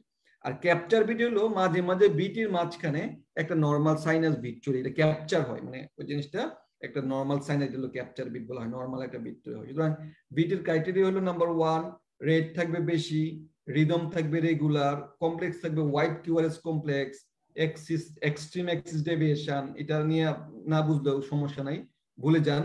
তারপরে আসবে কিছু ফিউশন বিট, কিছু ক্যাপচার বিট থাকে। কিন্তু আমরা যেটা দেখে বুঝবো আপনার ওয়াইড কিউআরএস কমপ্লেক্স থাকবে এবং ট্যাকিকার্ডিয়া থাকবে। হ্যাঁ, ভিটি আবার বিভিন্ন ধরনের থাকে। সবগুলো কিউআরএস এর চেহারা যদি এক ধরনের থাকে এটাকে বলা হয় মনোমরফিক ভিটি। কিছু কিউআরএস চেহারা এক ধরনের, কিছুগুলো আরেক ধরনের থাকলে এটা বলা হয় পলিমরফিক ভিটি। পলিমরফিক ভিটিটা একটু ডেঞ্জারাস বেশি মনোমরফিক এর চেয়ে। এটা হলো ventricular tachycardia, wide QRS complex, এখানে কোনো পি নাই, কিচ্ছু নাই, ওই শুধু ওয়াইড কিউআরএস বড় বড় কমপ্লেক্স এবং এটা একটা ট্যাকিকার্ডিয়া থাকে, এটা ভিটি। আরো দেখাবো, দেখেন ভেন্ট্রিকুলার ট্যাকিকার্ডিয়া এরকম থাকে। হ্যাঁ, এটা কিন্তু একটা লাইফ থ্রেটানিং, আপনি যদি তাড়াতাড়ি ট্রিটমেন্ট না করলে কিন্তু পেশেন্ট মরে যাবে, খেয়াল রাখতে হবে। হ্যাঁ, পলিমরফিক ভিটি দেখেন এখানে প্রথম দিকে এক ধরনের ক্রাইটেরিয়া মানে চেহারা, এখানে আবার আরেক ধরনের ক্রাইটেরিয়া হয়ে গেছে। মনোমরফিক, এটা হলো এটা আপনার মনোমরফিক, এটা আপনার পলিমরফিক ভিটি। হ্যাঁ, ভেন্ট্রিকুলার ট্যাকিকার্ডিয়া আবার কতটুকু সময় সাস্টেন করতেছে তার উপর ভিত্তি করে এটাকে ভাগ করেছে, এটাকে সাস্টেন ভিটি নাকি নন সাস্টেন ভিটি। যদি 30 সেকেন্ড 30 সেকেন্ড যদি আপনার এটা সাস্টেন করে, এটা হলো আপনার সাস্টেন ভিটি। আর যদি 30 সেকেন্ডের নিচে করে, এটা হলো নন সাস্টেন ভিটি। হ্যাঁ, এটা সাস্টেন নন সাস্টেনটা আমাদের বিভিন্ন ট্রিটমেন্ট পারপাসের জন্য আমাদের ইম্পর্টেন্ট। ভেন্ট্রিকুলার ট্যাকিকার্ডিয়ার একটু আগে বলছি কারণ কি হতে পারে, কারণ আপনার এমআই হতে পারে, ম্যাগনেসিয়াম হাইপোম্যাগনেসিয়ামি একটা ইম্পর্টেন্ট ইস্যুস, এগুলো মনে রাখতে হবে। এবং ভিটির ট্রিটমেন্ট কি, ভিটির ট্রিটমেন্টটা যদি আমি বলি, ভিটির ট্রিটমেন্ট হবে দুই ধরনের। একটা হলো পেশেন্ট কি হিমোডাইনামিক্যালি স্টেবল নাকি হিমোডাইনামিক্যালি আনস্টেবল, মনে রাখতে হবে। এই যদি পেশেন্ট যদি হিমোডাইনামিক্যালি স্টেবল থাকে তাহলে আমরা ইলেকট্রিক্যাল আমরা করি কেমিক্যাল কার্ডিওভার্সন যেটা বলে সরি আমরা ড্রাগ দেই। আমাদের দেশে যে ড্রাগটা বেশি পাওয়া যায় এটা হলো আমরা অ্যামাইড্রন দেই। হ্যাঁ, এই কথার মনে আমরা শুধু অ্যামাইড্রনটা আমরা ম্যাক্সিমাম বাংলাদেশে ইউজ করি। আমরা কেমিক্যাল ভাবে ড্রাগ দিয়ে আমরা ট্রিটমেন্ট করার চেষ্টা করি, পাশাপাশি treatment of the other cause দেখার চেষ্টা করি। যদি পেশেন্টটা মনে হয় যে এমআই এর কারণে হয়েছে আমরা এমআই এর ট্রিটমেন্ট দেই, যদি মনে হয় না এটা ম্যাগনেসিয়ামের কারণে আমরা ম্যাগনেসিয়াম দেই, আদার কারণগুলো আমরা চিন্তা ভাবনা করে চেষ্টা করি। যদি দেখেন হিমোডাইনামিক্যালি আনস্টেবল, আমাদের কিছুই করার নাই, আমাদের হিমোডাইনামিক্যালি আনস্টেবল হলে আমরা কি করি, ডিসি কার্ডিওভার্সন দিই। মনে রাখতে হবে এই দুইটা কথা। এটা হলো হিমোডাইনামিক্যালি স্টেবল, আমরা করব ড্রাগ দিব, স্পেশালি অ্যামাইড্রন। হিমোডাইনামিক্যালি আনস্টেবল হলে আমরা কি করব, এই যে ডিসি কার্ডিওভার্সন দিব, সিপিআর এবং ডিসি কার্ডিওভার্সন। হ্যাঁ, এবং ডিসি কার্ডিওভার্সন দিব ফলোড বাই সিপিআর, আমাদেরকে কার্ডিওপালমোনারি রেসিসিটেশন করতে হবে। সিপিআর এবং এই নিয়ে একটু আমি কিছু ব্রিফ কয়েকটা কথা বলবো আফটার ভেন্ট্রিকুলার ফিব্রিলেশনের পরে। হ্যাঁ, টর্সের দি পয়েন্টেস কি, এটা সম্বন্ধে খুব বেশি জানার দরকার নাই, এটা নিয়ে খুব বেশি আসে না। এটা হলো যারা পোস্ট গ্রাজুয়েশনের জন্য দরকার, যখন ভিটি মনোমরফিক ভিটি যখন পলিমরফিক ভিটিতে রূপান্তরিত হয়, মাঝখানে একটা টুইস্টিং হয়, দেখবেন এই জায়গাটা একটা টুইস্টিং হয়েছে না, টুইস্টিং মানে একটা তার যখন এক ধরনের থাকে অন্য ধরনের হয়, টুইস্টিংটাকে মূলত বলা হয় টর্সের দি পয়েন্টেস। টর্সের দি পয়েন্টেস মানে হলো patient is going to develop আপনার এই যে ভেন্ট্রিকুলার ফিব্রিলেশন এবং পেশেন্টটা খারাপের দিকে যাচ্ছে। হ্যাঁ, টর্সের দি পয়েন্টেস একটা ইম্পর্টেন্ট কজ হলো হাইপোম্যাগনেসিমিয়া এবং এবং ischemic heart disease. Ventricular fibrillation হলো একটা নন শকেবল রিদম। হ্যাঁ, আপনার এখানে দেখা যাবে কি না সরি শকেবল রিদম, একটু পরে আমরা আলোচনা করবো এগুলো নিয়ে, 4টা রিদম নিয়ে আলোচনা করবো। এটা হলো আপনার ভেন্ট্রিকুলার, এটা হলো ঠিক এট্রিয়াল ফিব্রিলেশন হলো আপনার এট্রিয়াম গুলো কেওটিক অ্যাক্টিভিটি, ভেন্ট্রিকুল নরমাল থাকে, দেন ভেন্ট্রিকুল রেগুলারিটি থাকে না, এখানে কেওটিক মুভমেন্ট হয়। এখানে সাধারণত আমরা পি ওয়েভ নাই, পালস বিপি সাধারণত পাওয়া যায় না ভেন্ট্রিকুলার ফিব্রিলেশনে, এবং ম্যাক্সিমাম ক্ষেত্রেই ভেন্ট্রিকুলার ফিব্রিলেশনে আপনার পেশেন্ট হিমোডাইনামিক্যালি আনস্টেবল হয়ে যায়। এবং ভেন্ট্রিকুলার ফিব্রিলেশনের এখানে আমাদের ট্রিটমেন্ট সরাসরি ডিসি কার্ডিওভার্সন, এখানে আমাদের কোনো কেমিক্যাল কার্ডিওভার্সন অনেক সময় সুযোগ থাকে না। ম্যাক্সিমাম দেখেন আমাদের 2 ধরনের ভেন্ট্রিকুলার ফিব্রিলেশন থাকে, অনেক সময় 3 ধরনের। কোর্সটা বোঝা যায়, ইন্টারমিডিয়েটটা একটু বোঝা যায়, ফাইনটা কিন্তু অনেক সময় গতকাল দেখেছিলাম অনেক সময় অ্যাসিস্টলের মতো হয়ে যায় ফাইনটা। এটা ট্রিটমেন্ট একটাই, ডিসি কার্ডিওভার্সন। এখন আমরা আরেকটা ইম্পর্টেন্ট ইস্যুতে আসি, PEA পালসলেস ইলেকট্রিক্যাল অ্যাক্টিভিটি। যারা আন্ডারগ্রাজুয়েট আছেন তাদের জন্য একটু কঠিন মনে হচ্ছে, তো একটু আবার দেখে নিয়েন, এটা কোনো না কোনো সময় লাগবে আপনার এই সিজিগুলো। সুতরাং পালসলেস ইলেকট্রিক্যাল অ্যাক্টিভিটি কি আপনার যে পেশেন্টের পালস নাই, হাতে পালস নাই, বিপি নাই, কিন্তু আপনি মনিটরে দেখতেছেন পেশেন্টের কিছু ইসিজি আছে, মানে ইলেকট্রিক্যাল অ্যাক্টিভিটিটা পাচ্ছেন বাট আপনি পাচ্ছেন না, এই যে কিনা এই যে পেশেন্টের কোনো মেকানিক্যাল অ্যাক্টিভিটি নাই, এটাকে বলে পালসলেস ইলেকট্রিক্যাল অ্যাক্টিভিটি।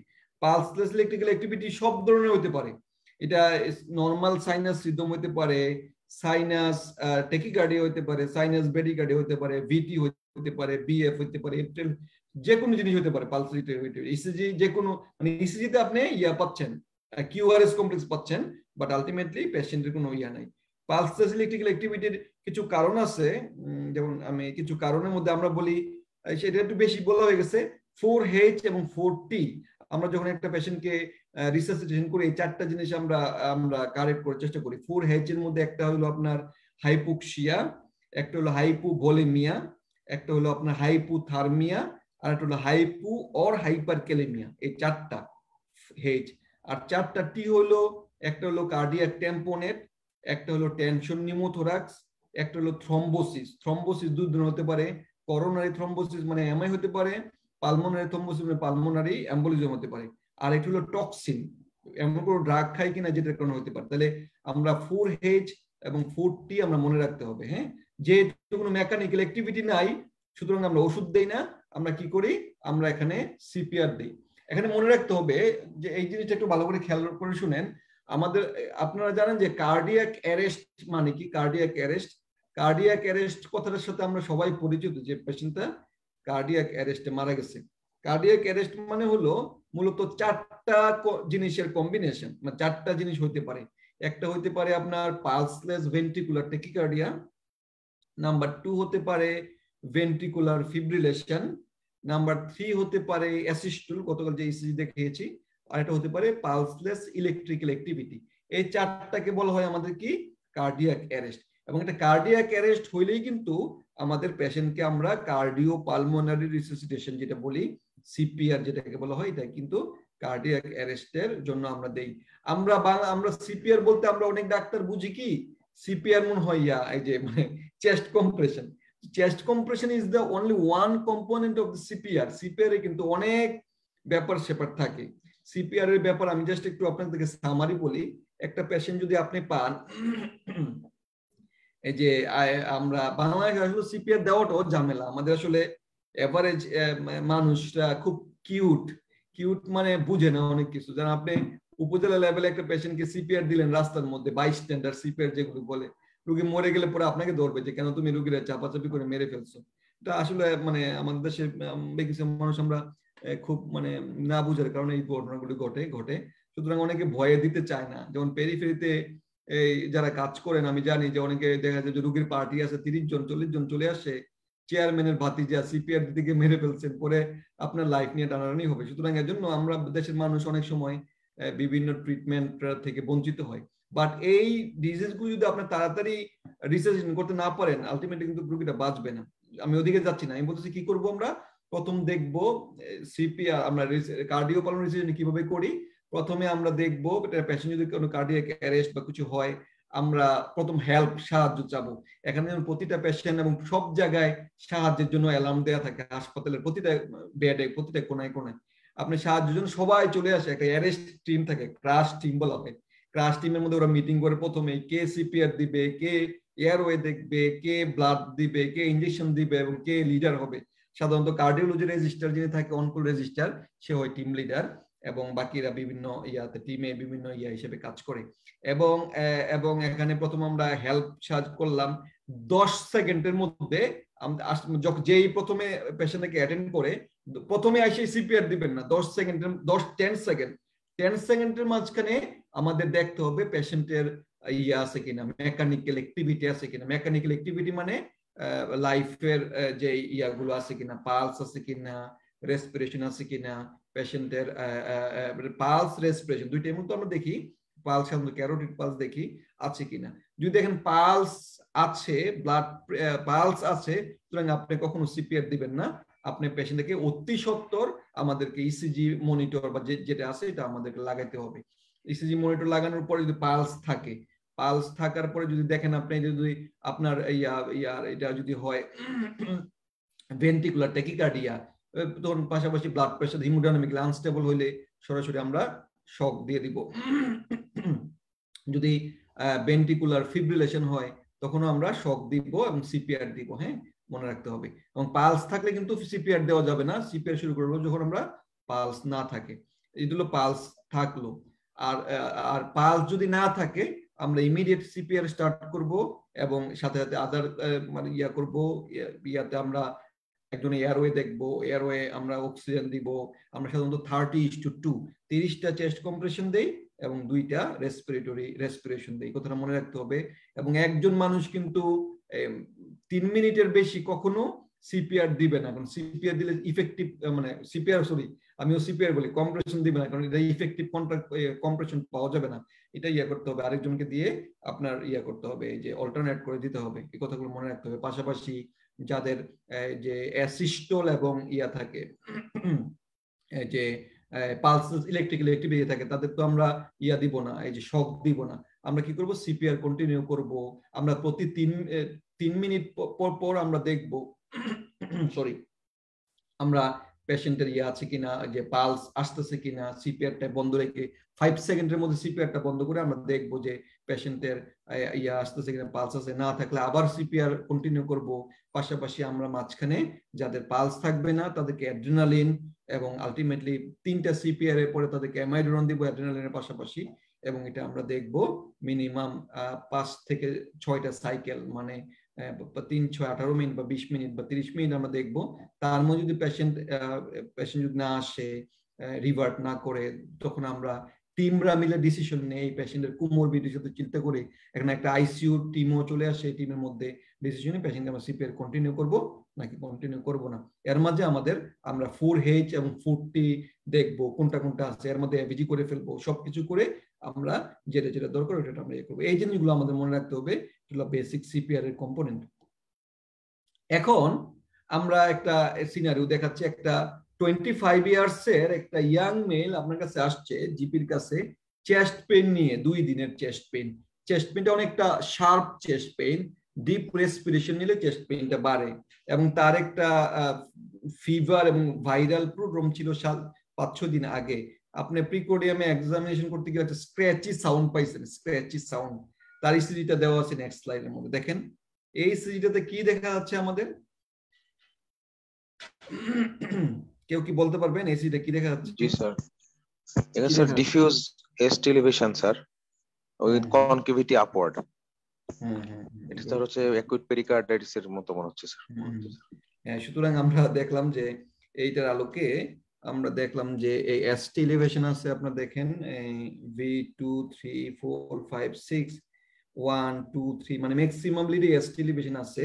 এবং একটু কনকেভিটি আপওয়ার্ড, খুব ভালো বলছেন, কনকেভিটি আপওয়ার্ড আছে, খুব ভালো। এখানে দেখেন একটু খেয়াল যদি করেন, দেখেন লিড B5 এ এই যে পি যেখানে শেষ হয়েছে আর যেখানে শেষ হয়েছে পিয়ার সেগমেন্ট, দেখেন পিয়ার সেগমেন্টটা কিন্তু একটু ডিপ্রেসড, পিয়ার সেগমেন্টটা ডিপ্রেসড। এগুলো সব যেটা বলছেন ঠিক আছে।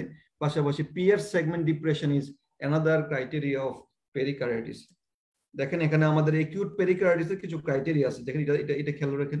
এটা হলো আপনার এসটি এলিভেশন থাকবে, কনকেভিটি আপওয়ার্ড থাকবে এবং পিয়ার সেগমেন্ট, যেটা পিয়ার সেগমেন্ট আইসোলেটেড লাইন থেকে ডিপ্রেস থাকবে। হ্যাঁ, এই জিনিসগুলো মনে রাখবেন। কিন্তু এখানে মনে রাখবেন এমআই এর সাথে আপনারা তো স্যার এমআই নিশ্চয়ই পড়াইছে। আমি আগামীকাল যারা যারা থাকবেন ইনশাআল্লাহ এমআই এর সবগুলো জিনিস নিয়ে একটু আবার বিস্তারিত আলোচনা করব, ডিসকাশন করব। এমআই কিন্তু একটা রেসিপ্রোকাল চেঞ্জ থাকে এসটি এলিভেশনে, এখানে কিন্তু ওইরকম রেসিপ্রোকাল চেঞ্জ থাকে না। হ্যাঁ, এই জিনিসটা মনে রাখতে হবে। ঠিক একই রকম peer segment depressed, ST elevation, concavity upwards. তাহলে এমআই এর সাথে পেরিকার্ডিটিসের পার্থক্য কি? পার্থক্য হলো এমআই হবে কনভেক্সিটি আপওয়ার্ডস, পেরিকার্ডিটিস হবে কনকেভিটি আপওয়ার্ডস। এই কথাটা মনে রাখতে হবে। আর এমআই ডিস্ট্রিবিউশন, পেরিকার্ডিটিসে ডিফিউজ থাকবে, এমআই তে ডিফিউজ না, একটা নির্দিষ্ট লোকালাইজ, ইনফেরিয়র, অ্যান্টেরিওসেপ্টাল, ল্যাটারাল এরকম থাকবে।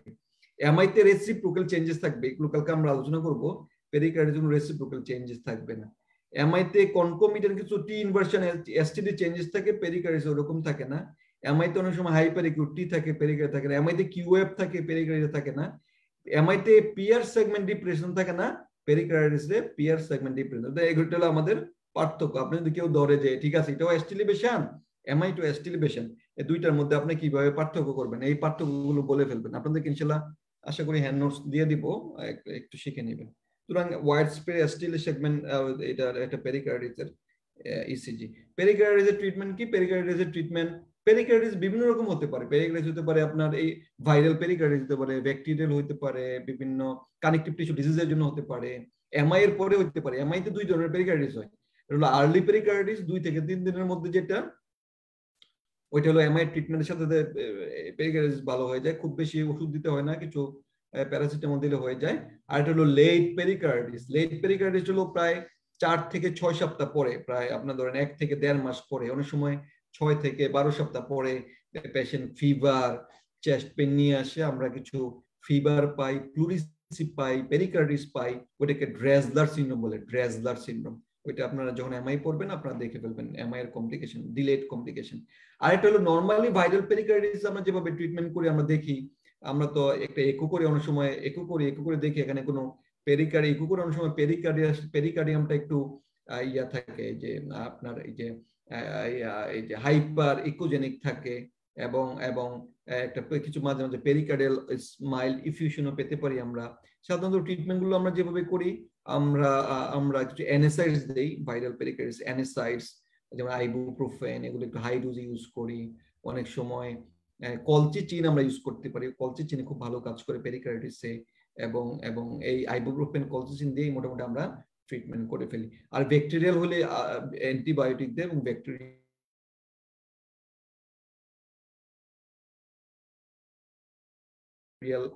অনেক সময় ব্লাড কালচার হলে আমরা এন্টিটিপি ড্রাগ ইউজ করি।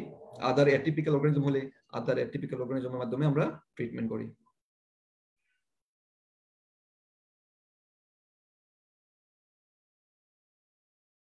এখন আমরা আসবো কিছু ইলেকট্রোলাইট ইমব্যালেন্স।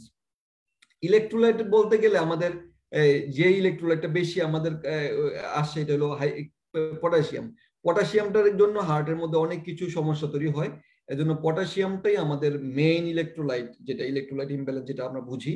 হাইপারক্যালেমিয়া এবং হাইপোক্যালেমিয়াতে আমাদের যে পরীক্ষাতে কিছু আসে, বাট একটু কম, ওইগুলোর মতো এত ইম্পর্টেন্ট না। আন্ডার গ্রাজুয়েট লেভেলে তো লাগবে না, পোস্ট গ্রাজুয়েট লেভেলে কিছু কিছু ক্ষেত্রে লাগে। জাস্ট আপনারা একটু জেনে রাখেন যে আমাদের ইসিজির ফিচারগুলো কিরকম আমরা পাই ইলেকট্রোলাইট ইমব্যালেন্সে। দেখেন, আমরা জানি যে পটাশিয়াম, নরমাল পটাশিয়াম কত, সাধারণত 5 বা 3. সাধারণত 3 to 5, সাধারণত এরকম আমরা 3.5 থেকে 5 হলো আমাদের নরমাল সেরাম পটাশিয়াম লেভেল। এবং ইসিজি চেঞ্জগুলো আসে according to the potassium level, according to the potassium level. অনেকের দেখা যায় পটাশিয়াম 6 হয়ে গেছে, তার কোনো ইসিজি ফিচার আসে না। অনেক সময় 6.5 হয়ে গেছে, তারও কোনো ইসিজি ফিচার আসে না। এটা অনেক সময় ইন্ডিভিজুয়ালাইজডও আসে, বাট আমরা ওভারঅল আমরা দেখাবো যে কতর বেশি হলে আমাদের কি রকমের ইসিজি অ্যাপিয়ারেন্স। সাধারণত 5.5 এর যদি বেশি হয় তাহলে টি ওয়েভটা টল হয়ে যায়। আমি এক্সাম্পল দেখাবো একটু পরে। টি ওয়েভ টল, পিকড, টেন্টেড, টল টি ওয়েভ হয়ে যায় সাধারণত 5.5 এর বেশি হইলে। 6.5 এর বেশি হলে কি হয়, পি ওয়েভটা ওয়াইডেন হয় এবং পি ওয়েভটা ডিসঅ্যাপিয়ার হয়ে যায়। টল পিক টি ওয়েভ থাকে, কিন্তু পি ওয়েভটা ডিসঅ্যাপিয়ার হয়ে যায়। যখন 7 এর উপরে হয়ে যায় তখন আমরা কি হয়, আপনার কিউআরএসটা ওয়াইড হয়ে যায়। কিউআরএস কি হয়ে যায়, ওয়াইড হয়ে যায় 7 এর উপরে যখন হয়ে যায়। 8 এর উপরে যখন হয়ে যায় তখন একটা ভেন্ট্রিকুলার ফিব্রিলেশন চলে আসে। এই পি ওয়েভটা ভেন্ট্রিকুলার টেকিকার্ডিয়ার মতো ওয়াইড কিউআরএস কমপ্লেক্স চলে আসে, এটাকে অনেক সময় সাইন ওয়েভ প্যাটার্ন বলে, অনেক সময় অ্যাসিস্টলও হয়ে যায় যখন 8 এর উপরে চলে যায় পটাশিয়াম লেভেল। সুতরাং আমাদের 5.5 এর উপরে ছিল টল পিক টি ওয়েভ, 6 এর উপরে গেলে আমাদের পি ওয়েভটা ওয়াইড হয়ে যায়, লস হয়ে যায়। 7 এর উপরে গেলে ওয়াইড কিউআরএস কমপ্লেক্স হয়ে যায়। 8 বা 9 এর উপরে গেলে আমাদের ভেন্ট্রিকুলার টেকিকার্ডিয়া, ভেন্ট্রিকুলার ফিব্রিলেশন এগুলো ডেভেলপ করে। একটা পেশেন্ট 45, তার ডায়াবেটিস, হাইপারটেনশন, সিকেডি আছে, ইউরিন ভলিউম কমে গেছে, তাকে আপনি পটাশিয়াম হাইপার ক্যালেমিয়া যেগুলো করে এরকম ড্রাগও দিচ্ছেন, লোসার্টান দিচ্ছেন, সে আবার বিভিন্ন ফলমূল খাচ্ছে, পটাশিয়াম কন্টেনিং ফল, হঠাৎ করে দেখলেন যে তার শরীর খারাপ লাগতেছে, হসপিটালাইজড পেশেন্টে ভর্তি, তার একটা ইসিজি করলেন, ইসিজি করে দেখলেন যে দেখেন এই ইসিজিটাই ম্যাক্সিমাম দেয় পরীক্ষায়, হাইপার ক্যালেমিয়া অন্যান্যগুলো দেয় না, যে টল, টেন্টেড, টিওএফ, এই ইসিজিটাই ম্যাক্সিমাম দেখবেন 95% কেসেই হাইপার ক্যালেমিয়া যে ইসিজিটা আপনাদেরকে দিবে এরকম একটা ইসিজি দিবে, দেখবেন আপনার আর এর চেয়ে বেশি, যে টি ওয়েভ এর হাইট বেশি। আমরা জানি নরমাল টি ওয়েভ এর হাইট, আমরা প্রথম ক্লাসে আলোচনা করেছিলাম যে 10 মিলিমিটার, দেখেন টি ওয়েভ এর হাইট মোর দেন 10 মিলিমিটার হয়ে গেছে। টল, টেন্টেড, আর ওয়েভ এর জন্য সময় বেশি হয়ে যায়, এটা হলো টল, টেন্টেড, মানে রেট ঠিক আছে, রিদম ঠিক আছে, সব ঠিক আছে, টি ওয়েভ এর হাইটটা বেশি। অনেক সময় যাদের খুব বেশি হয় দেখেন ভিটির মতো সাইন, এটাকে বলে সাইন ওয়েভ অ্যাপিয়ারেন্স, এগুলো আপনাদের সব মনে রাখেন, যে মনে রাখেন ভিটির মতো অ্যাপিয়ারেন্স হয়ে যায়, হোয়াইট কমপ্লেক্স ট্যাকিকার্ডিয়ার মতো অ্যাপিয়ারেন্স হয়ে যায়। হাইপোক্যালেমিয়া, আপনারা সবাই আমরা জানি যে হাইপোক্যালেমিয়া 3.5 পর্যন্ত নরমাল, 3.5 এর গেলে হাইপোক্যালেমিয়া মাইল্ড হবে লেস দেন 3.5, মডারেট হলো লেস দেন 3, সিভিয়ার হলো লেস দেন 2.5। আমরা প্রায় ক্লাসের শেষ পর্যায়ে, আর হয়তো 2-3টা স্লাইড আছে, আমরা শেষ করে ফেলবো। আর হাইপোক্যালেমিয়ার ফিচার গুলো কি কি, এটাও আমরা ইয়ার মতো ধরি 2.8 বা 2.5, যেটা নরমাল 2.5 এর একটু নিচে গেলে কি হয়, 2 এর নিচে 2 বা তার নিচে গেলে কি হয়, 2 বা তার নিচে গেলে আমাদের কি হয়, আমাদের প্রথমে হয় এই যে আমাদের টি ওয়েভটা এসটি ডিপ্রেশন হয়, যে এসটি টি ওয়েভ ইনভার্সন হয়, দেন এসটি ডিপ্রেশন হয়, দেন অ্যাপিয়ারেন্স অফ ইউ ওয়েভ। দেখেন এসটি ডিপ্রেশন হবে, অ্যাপিয়ারেন্স অফ ইউ ওয়েভ, আমি একটু পরে স্লিপটা দেখাবো, তো ইউ ওয়েভ অ্যাপিয়ারেন্স হয়। ইউ ওয়েভ আমরা প্রথম ক্লাসে আমরা বলছিলাম যে ইউ ওয়েভ এর একটা কারণ, দেখেন এখানে হলো এই যে হাইপোক্যালেমিয়াতে টি ওয়েভটা ডিপ্রেসড হইছে, আপার লিম্ব হইছে, এখানে দেখেন একটা ইউ ওয়েভ অ্যাপিয়ারেন্স। ম্যাক্সিমাম ক্ষেত্রে অনেক সময় ইউ ওয়েভ পাওয়া যায় না, ইউ ওয়েভটা আমরা এখানে তো আমরা মনে আছে কিনা আমরা আলোচনা করেছিলাম, এসটিটা হয় প্রথম হয় ডিপ্রেসড বাইফেজিক এসটি, ডিপ্রেসড এলিভেটেড, এসটির আপার আর্মের সাথে ইউ ওয়েভটা অনেক সময় মার্চ করে যায়, অনেক সময় ইউ ওয়েভটা পাওয়া যায় না। এখানে দেখেন যে এখানে ইউ ওয়েভ কিছু দেখাচ্ছি, এই যে ইয়ার পরে এই যে এসটির পরে একটা টি এবং ইয়ার মাঝখানে, এই যে পি এর মাঝখানে একটা আরেকটা ওয়েভ চলে আসে, এটা ইউ ওয়েভ বলে, এটা আমরা ইউ ওয়েভ চলে আসে, এখানে ইউ ওয়েভটা দেখা যাচ্ছে মোটামুটি ইউ। সুতরাং আমাদের হাইপোক্যালেমিয়াতে এসটি ডিপ্রেশন হয়, প্রথমে টি ইনভার্সন হয়, এসটি ডিপ্রেশন হয়, দেন অ্যাপিয়ারেন্স অফ ইউ ওয়েভ হয়। দুইটার মধ্যে পার্থক্য কিভাবে আপনি করবেন, হাইপার এবং হাইপো, দুইটার মধ্যে যদি আপনি টি ওয়েভ দেন, এটা হলো হাইপারটা হলো আপনি পুল, উপরের দিকে পুল করছেন, মানে টি ওয়েভটা টল পিকড হয়ে গেছে, আর হাইপোক্যালেমিয়া হলো পুশ ইফেক্ট, পুশ মানে হলো টি ওয়েভটাকে নিচের দিকে আপনি পুশ করে ফেলছেন। এই দুইটার মধ্যে মানে আপনি যদি মনে রাখার জন্য আপনি মনে রাখেন, হাইপারে টি ওয়েভটা উপরে হবে, হাইপারে টি ওয়েভটা নিচের দিকে পুল হবে, হাইপোতে এবং ইউ ওয়েভ অ্যাপিয়ারেন্স হয়। হাইপোক্যালসিমিয়াতে কি হয়, হাইপোক্যালসিমিয়াতে আপনি কিউটি প্রলংগেশন হয়, কিউটি প্রলংগেশন, এই কথা জাস্ট মনে রাখেন, আর কিছু মনে রাখার দরকার নেই। কিউটি প্রলংগেশন একটা আমরা ওই দিন কিউটি নিয়ে আলোচনা করছিলাম, এটা দেখে নিয়েন। হাইপারক্যালসিমিয়াতে আপনার কি হয়, কিউটি আপনার শর্ট হয়, শর্ট কিউটি হয়। কিউটি প্রলংগেশন কিন্তু একটা ভিটিবিএফ ডেভেলপ করা একটা অন্যতম কারণ। সুতরাং আমরা মনে রাখবো হাইপোক্যালসিমিয়াতে কিউটি প্রলংগেশন হয়, হাইপারক্যালসিমিয়াতে কিউটি। দেখেন এখানে ওদিন বলছিলাম না যে কিউটি বুঝবো কিভাবে, যদি দেখেন 50% এর চেয়ে বেশি কিউটি আপ টু চলে যায় টি ওয়েভ, এটা আমরা বলি প্রলং কিউটি ইন্টারভাল, কিউটি পাওয়া যায়। তারপরে বিভিন্ন সামারিতে হাইপোক্যালেমিয়াতে একটু বলছি, হাইপোম্যাগনেসিয়ামিয়াতে অনেকটা হাইপোক্যালেমিয়ার মতো হয়, হাইপোনেট্রিমিয়াতে মনে রাখবেন ফার্স্ট ডিগ্রি আবি ব্লক হয়, এই কথাটা একটু মনে রাখবেন জাস্ট একটু। ইলেকট্রোলাইট থেকে আর বেশি আসলে জানার দরকার নাই, যখন আপনারা বিভিন্ন জায়গায় কাজ করবেন আইসিইউতে তখন আরো কিছু জানবেন, বাট বেসিক এতটুকু জানলে আপনাদের হয়ে যাবে, এর বেশি জানার দরকার নাই। হ্যাঁ, সুতরাং আমরা প্রায় ক্লাস শেষ করে ফেললাম। এর মাঝে আপনাদের কোনো কোশ্চেন থাকলে আপনারা কোশ্চেন করে ফেলেন দেখি। Sir thank you sir. Sir cutie প্রলংগেশন হলে স্যার মানে যদি কোনো সিমটমস না থাকে তাহলে কি স্যার কোনো ট্রিটমেন্টের প্রয়োজন আছে না, শুধু মানে অফেন্ডিং কোনো ড্রাগস উইথড্র করলেই হবে স্যার? এক্স্যাক্টলি, কিউটি যদি আপনার প্রলংগেশন হয়, আপনি প্রথম দেখবেন অফেন্ডিং ড্রাগ পেশেন্টের পাচ্ছে কিনা, কোনো অফেন্ডিং ড্রাগ গুলো আমরা কি বাদ দিব, এবং কিউটি প্রলংগেশনের জন্য আমাদের যেই ড্রাগ গুলো সবচেয়ে একটা ড্রাগই সবচেয়ে ইফেক্টিভ, এটা হলো বিটা ব্লকার। জি স্যার, অনলি বিটা ব্লকার। আর স্যার মানে যে একটা প্রলং কিউটি সিনড্রোম বলে একটা স্যার টার্ম আছে স্যার, মানে প্রলং কিউটি সিনড্রোমে কি স্যার পেশেন্ট অ্যারেস্টে চলে যেতে পারে? হ্যাঁ, যদি যাদের কনজেনিটাল কিউটি প্রলংগেশন আছে তাদের কার্ডিয়াক অ্যারেস্ট হওয়ার পসিবিলিটি থাকে। কিউটি যাদের প্রলংগেশন থাকে তাদের আমরা ইয়া করি যে রিস্ক স্ট্র্যাটিফিকেশন করি। তাদের সাডেন কার্ডিয়াক ডেথ হওয়ার রিস্ক কতটুকু আছে। যাদের রিস্ক বেশি তাদেরকে আমরা ইমপ্লান্টেবল কার্ডিয়াক ডিফিব্রিলেটর আইসিডি লাগাই দিই। স্যার এটা স্যার মানে পাওয়া যায় স্যার না, মানে প্র্যাকটিক্যালি স্যার আমরা আমাদের বাংলাদেশে তো স্যার আমরা খুব কম দেখছি, পাইনি আর কি। এখন বাংলাদেশে তো হয় না। নাই স্যার। জি স্যার, আমাদের ট্রিটমেন্টটা আরেকটু হয়তো ইনশাআল্লাহ, আমাদের তো অনেক কিছু আছে, বাট আমরা এখানে অনেক পেশেন্টকে আমরা আইসিডি লাগাই এবং অনেক আমরা পাই এবং প্রচুর আইসিডি, এমনকি এমআই এর পরেও আমাদের আইসিডির প্রাইমারি প্রিপারেশনে কিছু কিছু পেশেন্টকে আমরা আইসিডি লাগিয়ে দিই, কারণ যাদের এমআই এর পরে ইজেকশন ফ্র্যাকশন লেস দেন 40 হয় এমআই এর সাথে আমরা 1.5 মাস পরে ইকো করে যদি আমরা দেখি ইজেকশন লেস দেন 30 হয়, তখন আমরা আইসিডি প্রাইমারি প্রিপারেশন অনেক সময় আইসিডি লাগাই দিই যদি পেশেন্টের দেখি যে রিস্ক ফ্যাক্টর আছে। স্যার আরেকটা স্যার, আর দুটা কোশ্চেন স্যার। একটা স্যার যে SVT with অ্যাবারেন্ট ventricular contractions, অ্যাবারেন্সি sir, এই ক্ষেত্রে স্যার যদি স্যার এটা তো স্যার প্রচুর পাই স্যার সিসিইউতে আমরা, তো সেই ক্ষেত্রে স্যার আমরা স্যার আসলে যখন ডিফারেন্সিয়েট করতে পারি না তখন তো স্যার ট্রিট এসভিটি মানে এরকম তো স্যার।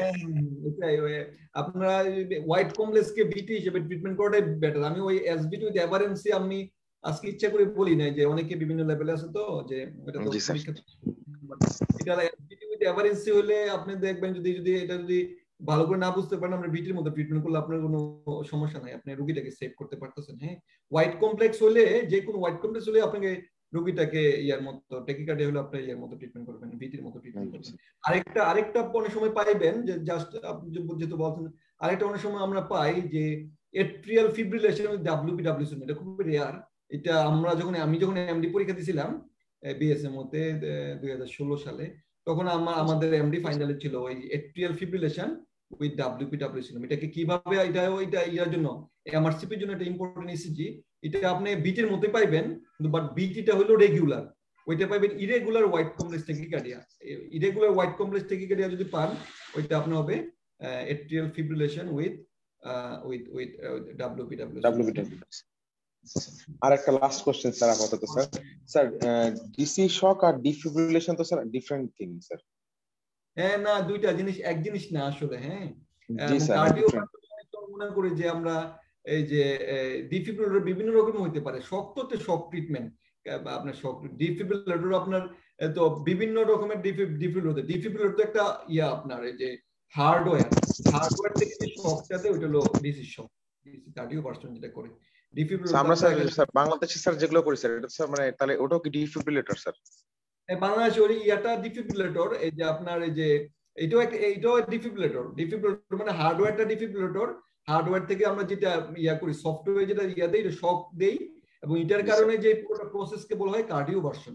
এই কার্ডিও ভার্সন হলো এটা বলা হয় ইলেকট্রিক্যাল কার্ডিও ভার্সন। হ্যাঁ, কার্ডিও ভার্সন আবার কেমিক্যাল কার্ডিও ভার্সন যেটা আমি একটু আগে বলছি, কিন্তু ডিফিব্রিলেটর আর শক এক জিনিস না। হ্যাঁ, আচ্ছা, না আমার যেমন স্যার একটু স্যার এটাই স্যার আমার খুব কনফিউশন স্যার অনেক আগ থেকে স্যার, যে যেমন স্যার ডিফিব্রিলেটর স্যার মানে ডিফিব্রিলেশনের ইন্ডিকেশন স্যার মেইনলি ভিটিভিএফ।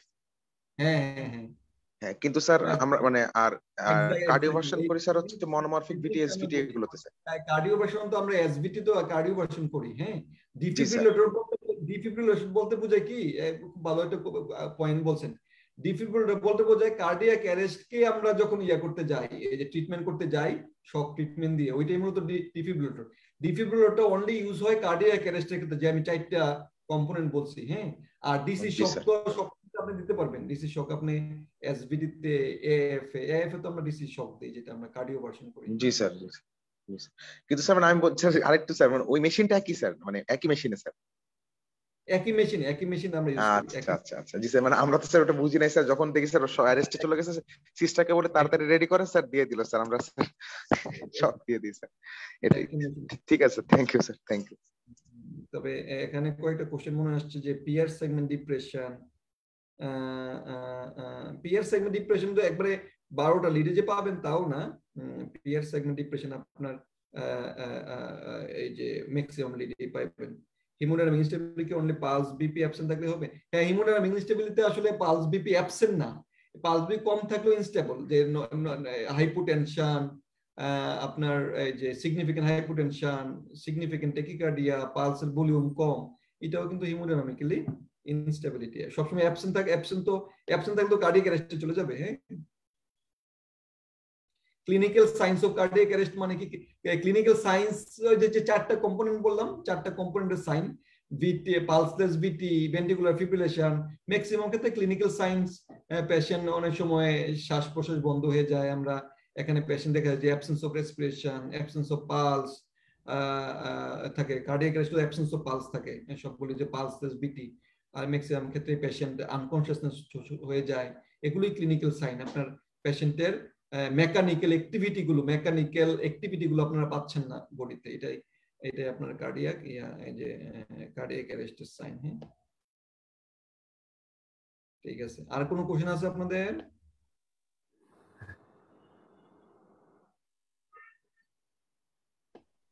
তাহলে আমরা আগামীকাল এমআই পড়বো, আগামীকাল চেষ্টা করবেন সবাই থাকার জন্য। আমরা পরীক্ষাতে কি ধরনের এমআই থাকে, আমি প্রতিটা এমআই এর যত ধরনের এমআই আছে প্রতিটা এমআই এর ইনশাআল্লাহ আমরা করবো, ওই যে এক্সাম্পল আপনাদেরকে দেখাবো, এবং ভেন্ট্রিকুলার হাইপারট্রফি গুলো ইনশাআল্লাহ দেখাবো আগামীকাল, right ventricular hypertrophy, left ventricular hypertrophy. সুতরাং আমরা ডক্টর শারমিন, আমরা মনে শেষ করতে পারি আজকে নাকি? জি স্যার, আর বোধহয় কারো কোনো প্রশ্ন নেই। তো স্যার আপনাকে অসংখ্য ধন্যবাদ স্যার, আপনি এতক্ষণ আমাদের সময় দিয়েছেন এবং এত সুন্দর করে একটা লেকচার আমাদের দিয়েছেন, এত সুন্দর করে বুঝিয়েছেন। ইনশাল্লাহ আপনার আবার এরকম সুন্দর ক্লাস আমরা উপরে পাবো আশা করছি। স্যার আপনি পারমিশন দিন, আজকের সেশনটা এখানে। Thank you. স্যার আপনার সুস্থতা এবং দীর্ঘায়ু কামনা করে আমরা আজকে আপনার কাছ থেকে বিদায় নিচ্ছি। Thank you. আসসালামু আলাইকুম স্যার। এতক্ষণ যারা আমাদের সাথে ছিলেন এই ওয়ার্কশপটিতে, আপনাদের সবাইকে জানাচ্ছি অসংখ্য ধন্যবাদ। তো সবাই ভালো থাকবেন, সুস্থ থাকবেন, অ্যাক্সেস মেডিকেল স্কুলের সাথেই থাকবেন, আমাদের জন্য দোয়া করবেন। আসসালামু আলাইকুম।